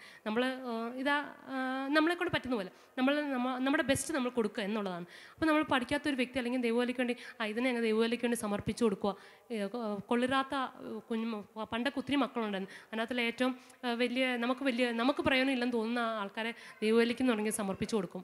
പണ്ട് അങ്ങനെ, ഇപ്പം അങ്ങനെയൊന്നും ഇല്ല, ഏറ്റവും ബെസ്റ്റിനെ കൊടുക്കാൻ എല്ലാവരും പറയുന്നുണ്ട്. അപ്പം എന്ന് പറഞ്ഞാൽ അങ്ങനെ ചെയ്യുവാണെങ്കിൽ നമ്മൾ എന്താ ചെയ്യുന്നത്, ഒരു കാര്യം എന്ന് പറഞ്ഞു കഴിഞ്ഞാൽ അല്ലെങ്കിൽ അവർ ചെന്ന് കുറേ അബദ്ധങ്ങൾ ചെന്ന് പെടും.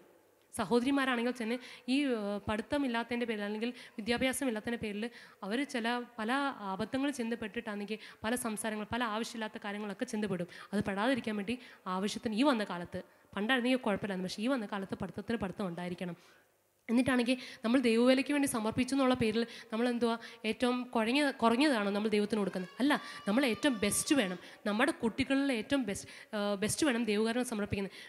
മേധസ്സുള്ള നമ്മൾ യാഗം കഴിപ്പിക്കുന്നതിനെ കുറിച്ച് കഴിഞ്ഞ ബൈബിൾ ക്ലാസ്സിനെ കുറിച്ച് മേധസ്സുള്ളതും ഏറ്റവും ബെസ്റ്റായിട്ടുള്ള മൃഗത്തിനെ വേണം ദൈവത്തിന് യാഗമായിട്ട് കഴിപ്പിക്കേണ്ടത്.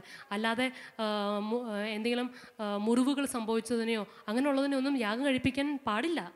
അങ്ങനെയുള്ളതിനെ യാഗം കഴിപ്പിക്കുന്ന ദൈവത്തിന് കോപം വരുത്തുമെന്നാണ് പറയുന്നത്. അങ്ങനെ ആകുമ്പോൾ നമ്മുടെ കുട്ടികളെ ആണെങ്കിലും അത് ആണായിക്കോട്ടെ പെണ്ണായിക്കോട്ടെ, പെൺപിള്ളേരാണെങ്കിലും, നമ്മളിപ്പോൾ സഹോദരിമാരുടെ മീറ്റിംഗ് ആയതുകൊണ്ട് ഞാൻ പറയാം, പെൺപിള്ളേരാണെങ്കിൽ പോലും അവരെ എഡ്യൂക്കേറ്റ് ചെയ്ത് അവരെ ആ ഒരു ലെവലിലെത്തി അവർ ജോലിക്ക് പോകാതിരിക്കും, ദൈവവേലയ്ക്ക് വേണ്ടി ഇറങ്ങിത്തിരിക്കും, അതൊന്നും വിഷയമല്ല.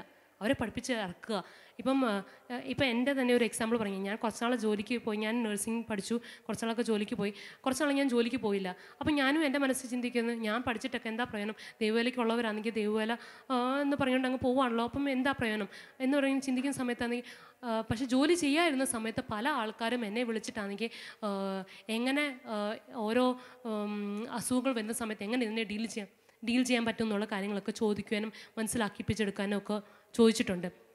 അപ്പോൾ ഞാൻ പഠിച്ചതുകൊണ്ടില്ല എനിക്ക് പറഞ്ഞു കൊടുക്കാൻ പറ്റി എങ്ങനെ ഇതിനെയൊക്കെ ഡീൽ ചെയ്യണം എന്നുള്ള കാര്യങ്ങളൊക്കെ എന്ന് പറയുന്ന പോലെ നമുക്കാണെങ്കിൽ നമ്മൾ പഠിച്ചിട്ടുണ്ടെങ്കിൽ നമുക്ക് അവരെ ഹെൽപ്പ് ചെയ്യാൻ പറ്റും. അതുപോലെ തന്നെ എല്ലാ പെൺകുട്ടികളെയും വൊക്കേഷണൽ ട്രെയിനിങ് കൊടുക്കണം. അതായത് ഒരു തൊഴിൽ പഠിപ്പിച്ചിരിക്കണം, ഉറപ്പായിട്ടും ഒരു തൊഴിൽ അറ്റ്ലീസ്റ്റ് ഒരു തയ്യലെങ്കിലും പഠിപ്പിക്കാമെങ്കിൽ അവർ ഇപ്പോൾ നമ്മൾ രാവിലെ കുടുംബത്തിനെ കുറിച്ചൊക്കെ പഠിച്ചു, അവരെ ആരും താഴ്ത്തി കെട്ടത്തില്ല, നിന്നെ ഒന്നിനും കൊള്ളത്തില്ലെന്നുള്ളൊരു പറയാനൊരു ഇടവ് കൊടുക്കാതിരിക്കാമല്ലോ. അറ്റ്ലീസ്റ്റ് ഒരു തയ്യലോ അല്ലെങ്കിൽ ഒരു ചെറിയൊരു തൊഴിൽ എന്തെങ്കിലും. പണ്ടൊക്കെ ടൈപ്പ് റൈറ്റിംഗ് എന്നൊക്കെ പറഞ്ഞുകൊണ്ട് എൻ്റെ മമ്മിയൊക്കെ പോയെന്ന് പറയുന്നത് കേൾക്കാം. അന്നത്തെ കാലം ഷോർട്ട് ഹാൻഡോ അങ്ങനെയൊക്കെ പറയുന്നത് കേൾക്കാം. എനിക്കറിയത്തില്ല അതിനെക്കുറിച്ച് കൂടുതലൊന്നും. പക്ഷെ അതൊക്കെയാണ് ഏറ്റവും ലീസ്റ്റ് ചെയ്യാൻ പറ്റുന്ന ഓരോ ജോലികൾ തന്നെ. പക്ഷെ അതൊക്കെ എന്താണ് നമ്മുടെ കഴിവിനനുസരിച്ച് നമുക്ക് എന്താണോ പഠിപ്പിച്ചെടുക്കാൻ പറ്റുന്നത്, എന്തെങ്കിലും ഒരു തൊഴിൽ നമ്മൾ പഠിപ്പിച്ചെടുക്കണം. അപ്പോൾ അവരുടെ പിന്നീടുള്ള കാലത്താണെങ്കിലും ഇപ്പോൾ ഒറ്റപ്പെടുന്ന സാഹചര്യത്തിലാണെങ്കിലും നമുക്ക് ആ ജോലി ചെയ്യണം. ഇപ്പോൾ നമ്മുടെ ദിവസിസ്റ്റാണെങ്കിലും വണ്ടി പഠിപ്പിക്കാൻ പോകുന്നു, അപ്പോൾ സഹോദരിമാരെന്നുള്ള രീതിയിലാണെങ്കിൽ ഈ വണ്ടി പഠിപ്പിക്കാനൊന്നും കൊള്ളത്തില്ല എന്നല്ലൊന്നും പറയാൻ പറ്റത്തില്ല. നമുക്ക് എന്താണോ കഴിവുള്ളത് അതിന് അല്ലെങ്കിൽ ആ കുട്ടിക്ക് എന്താണോ ഇൻട്രസ്റ്റ് ഉള്ളത് ആ ഇൻട്രസ്റ്റിന് നമ്മൾ വിട്ട് നമ്മളവരെ പഠിപ്പിച്ചെടുക്കാൻ നോക്കണം. പിന്നെ നമ്മുടെ ഏറ്റവും ബെസ്റ്റ് നമ്മൾ ദൈവത്തിന് കൊടുക്കണം. പിന്നെ ഒരു കാര്യം എന്ന് പറഞ്ഞാൽ ഡു നോട്ട് ഡിസ്പൈസ്. അതായത് മറ്റുള്ളവരെ നമ്മൾ തുച്ഛീകരിക്കാൻ പാടില്ല. എനിക്കാണ് കൂടുതൽ, ഞാൻ ഡോക്ടറാണ്, നീ വെറും നേഴ്സാണ്, അല്ലെങ്കിൽ നീ വെറും തൂപ്പുകാരിയാണ്, അങ്ങനെയൊന്നും ഒരു വ്യക്തിയെക്കുറിച്ചും നമ്മൾ കാണാൻ പാടില്ല. കാരണം ഓരോ വ്യക്തികളും ദൈവസന്നിധിയിൽ അവർ വിലപ്പെട്ടവരാണ്. ഓരോരുത്തരെയും കുറിച്ചും ദൈവത്തിന് ഓരോ ഉദ്ദേശമുണ്ട്. തൂപ്പുകാരിയാണെങ്കിലും ക്ലീനിങ് ചെയ്യുന്നൊരു വ്യക്തി, ബാത്റൂം ക്ലീൻ ചെയ്യുന്ന വ്യക്തിയാണെങ്കിലും വലിയ പ്രസംഗിക്കുന്ന സുവിശേഷകനാണ്, ശുശ്രൂഷകാരനാണ്, അപ്പോസ്റ്റലനാണെന്ന് പറഞ്ഞാൽ പോലും ആർക്കാണെങ്കിലും ദൈവസന്നിധിയിൽ ആ ആത്മാവിനാണ് വില. ആ ആത്മാവിൻ്റെ വില നമ്മളാണെങ്കിൽ തുച്ഛീകരിച്ച് നമ്മൾ കാണാൻ പാടില്ല. നമ്മൾ ആ വ്യക്തിയെ നമ്മൾ തുച്ഛീകരിച്ച് കാണുമ്പോൾ ശരിക്കും പറഞ്ഞാൽ നമ്മൾ ദൈവത്തിനെ തുച്ഛീകരിച്ച് കാണിക്കുന്നതിന് തുല്യമാണ്. കാരണം അവരുടെ ഉള്ളിൽ ക്രിസ്തു, അവരുടെ ഉള്ളിൽ ക്രിസ്തു തന്നെയുള്ളേ. നമ്മുടെ ഉള്ളിലുള്ള ക്രിസ്തു തന്നെ അവരുടെ ഉള്ളിലുള്ളത്. നമ്മൾ അവരെ താഴ്ത്തി കാണുമ്പോൾ എന്താ സംഭവിക്കുന്നത്?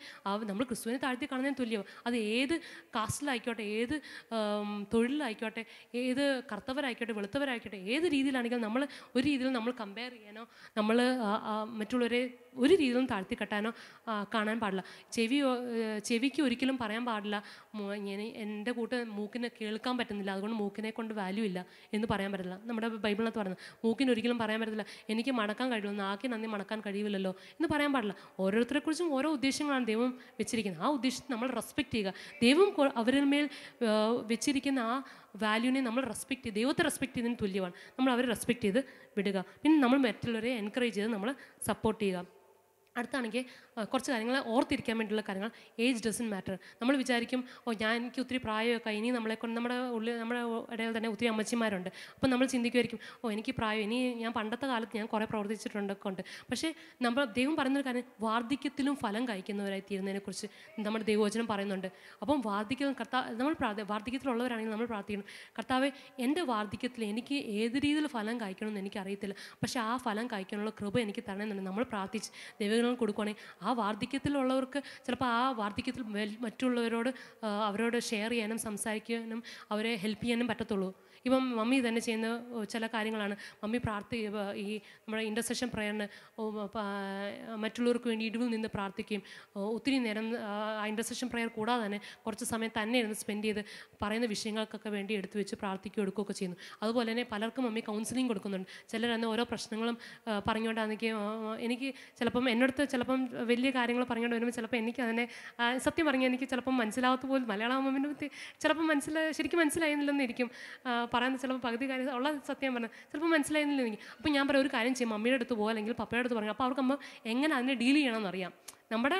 നമ്മുടെ മനസ്സിൽ കൊള്ളുന്ന കാര്യങ്ങളെല്ലാം നമുക്ക് നമുക്ക് അതിനനുസരിച്ച് പറഞ്ഞു കൊടുക്കാൻ പറ്റത്തുള്ളൂ. പക്ഷേ അങ്ങനെയുള്ള കാര്യങ്ങൾ ഈ വാർദ്ധക്യത്തിലായവർക്ക് അല്ലെങ്കിൽ പ്രായമുള്ളവരോട് സംസാരിക്കുമ്പോൾ അവർക്കറിയാം, അവർക്ക് കുറേ എക്സ്പീരിയൻസ് ഉണ്ട്. അവരുടെ എക്സ്പീരിയൻസ് വെച്ച് അവർക്ക് പറഞ്ഞു കൊടുക്കാൻ പറ്റും ഏത് രീതിയിൽ ഇതിനെ കൈകാര്യം ചെയ്യണം അല്ലെങ്കിൽ എന്ത് രീതിയിൽ ചെയ്യണം എന്നുള്ളത്. അപ്പം നമ്മൾ ചിന്തിക്കരുത് എനിക്ക് വലിയ പ്രായം അതുകൊണ്ട് എനിക്ക് പ്രസംഗിക്കണമെന്നോ ഒന്നുമല്ല.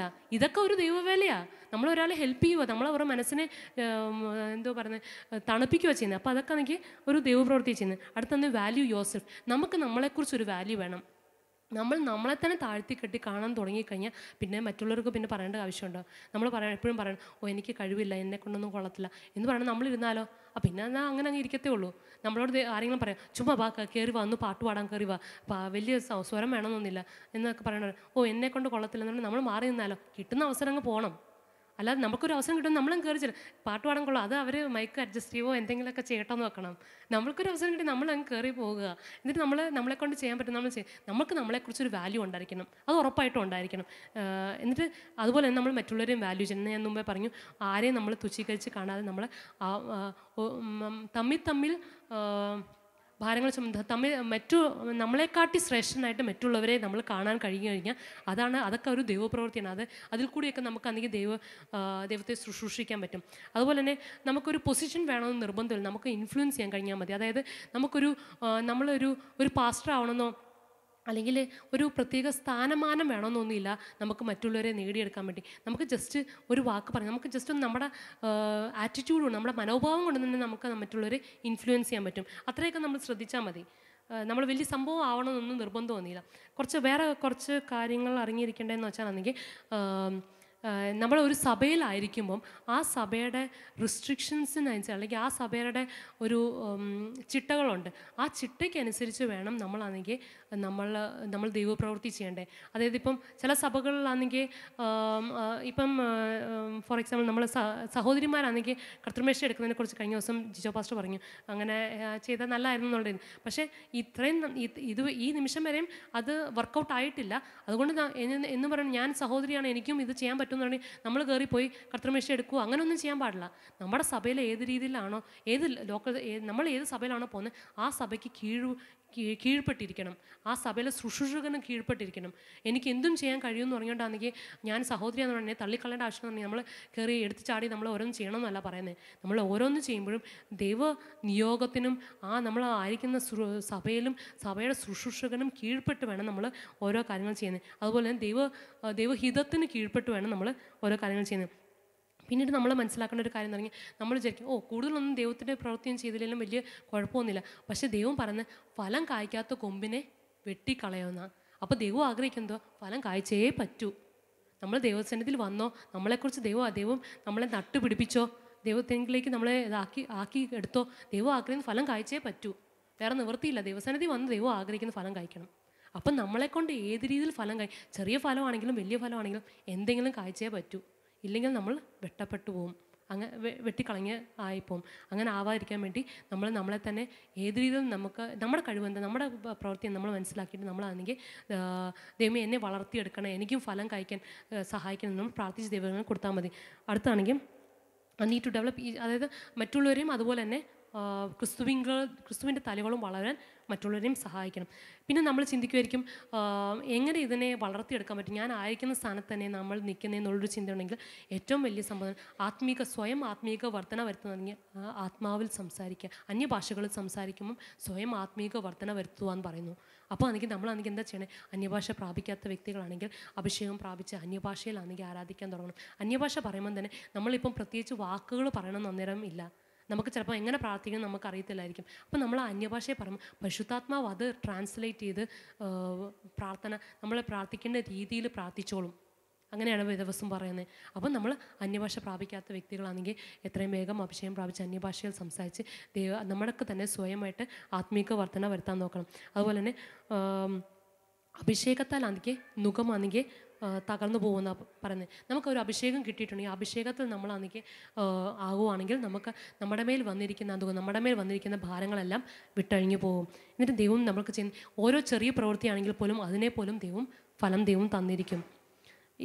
ഇത്രയാണ് മെയിനായിട്ട് പറയാൻ ആഗ്രഹിക്കുന്നത്. നമ്മൾ വേറൊരു കാര്യം നമ്മൾ ശ്രദ്ധിക്കണമെന്ന് വെച്ചാൽ നമ്മൾ എന്തൊക്കെ ഞാൻ പലപ്പോഴും നമ്മുടെ യൂത്ത്സിനോട് പറയുന്നൊരു കാര്യം, നമ്മൾ ചിലപ്പം പലപ്പോഴും ദൈവവേല ചെയ്യുമെന്ന് പറഞ്ഞാൽ നമ്മൾ പല പ്രവൃത്തികളും ചെയ്യും. നമ്മുടെ ചർച്ചിനകത്താണെങ്കിൽ ടെക് ടീം ആണെങ്കിലും ടെക്കിൻ്റെ കാര്യങ്ങളെല്ലാം നോക്കിക്കൊണ്ടിരിക്കുന്നു, അല്ലെങ്കിൽ വീഡിയോ കാര്യങ്ങൾ, ഫോട്ടോ കാര്യങ്ങൾ, എല്ലാ കാര്യങ്ങളും സൗണ്ട് കാര്യങ്ങളൊക്കെ നോക്കിയിട്ടുണ്ട്. പക്ഷേ ആ ചെയ്യുന്ന പ്രവൃത്തിയിൽ പോലും ആരാധന നടക്കുന്ന സമയത്ത് നമുക്കൊരു ആരാധന മോഡുണ്ടായിരിക്കണം. ഇല്ലയെന്നുണ്ടെങ്കിൽ നിങ്ങൾ എന്തൊക്കെ ചെയ്തെന്ന് പറഞ്ഞാലും ഒരു ഫലമില്ല. കഴിഞ്ഞ ദിവസം അനുഗ്രഹയോട് ഞാൻ പറഞ്ഞു അഷറായിട്ട് നിന്നിട്ട് കുറച്ച് ആൾക്കാരെ ഒന്ന് കയറ്റിവിടാനൊക്കെ 2 ആഴ്ച ആയിട്ടുള്ളൂ, അങ്ങനെ കയറ്റിവിടാനൊക്കെ ഹെൽപ്പ് ചെയ്യണമെന്ന് പറഞ്ഞിട്ട് ഞാൻ അനുഗ്രഹയോട് പറഞ്ഞു. എന്നിട്ട് ഞാൻ അനുഗ്രഹയോട് പറഞ്ഞൊരു കാര്യം എന്ന് പറഞ്ഞു കഴിഞ്ഞാൽ അങ്ങനെ കയറ്റിയിരുത്തുന്ന വരുന്നവരെയൊക്കെ കയറ്റിയിരുത്തുന്നെന്ന് പറഞ്ഞാലും നമ്മൾ ശ്രദ്ധിക്കണം, നമ്മുടെ ആത്മീയത പോയിക്കൊണ്ട് നമ്മളെല്ലാവരും കയറ്റിയിരുത്തി എല്ലാവരെയും സ്വർഗത്തിലേക്ക് കൊണ്ടുപോയിട്ട് നമ്മൾ നരകത്തിൽ പോയിട്ട് കാര്യമില്ലല്ലോ.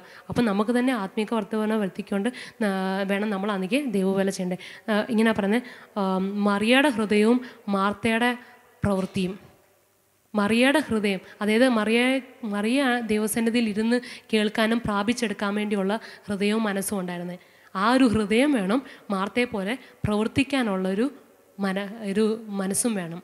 ഈ രണ്ടും കൂടി ചേരുമ്പം ഏറ്റവും നല്ല വ്യക്തിയായിട്ട് മാറും. അത്രയും നമ്മൾ ചിന്തിച്ചെടുത്താൽ മതി. മറിയയുടെ ആ ഒരു ഹൃദയവും മറിയയുടെ ആ ഒരു മനസ്സും മാർത്തയുടെ ആ ഒരു പ്രവൃത്തിയുടെ ഒരു മനസ്സും, അത് രണ്ടും ഉണ്ടെന്നുണ്ടെങ്കിൽ ദൈവത്തിൽ നമുക്ക് ഫലം കായ്ക്കാൻ പറ്റും. ഇനി ഇത്രയും പറഞ്ഞുകൊണ്ട് എൻ്റെ ഈ സെക്ഷൻ ഞാൻ അവസാനിപ്പിക്കുന്നു. നമ്മൾ ഓരോരുത്തരും ദൈവകൃപയിൽ വളരുവാൻ ദൈവം നമ്മളെ ഓരോരുത്തരെയും സഹായിക്കട്ടെ.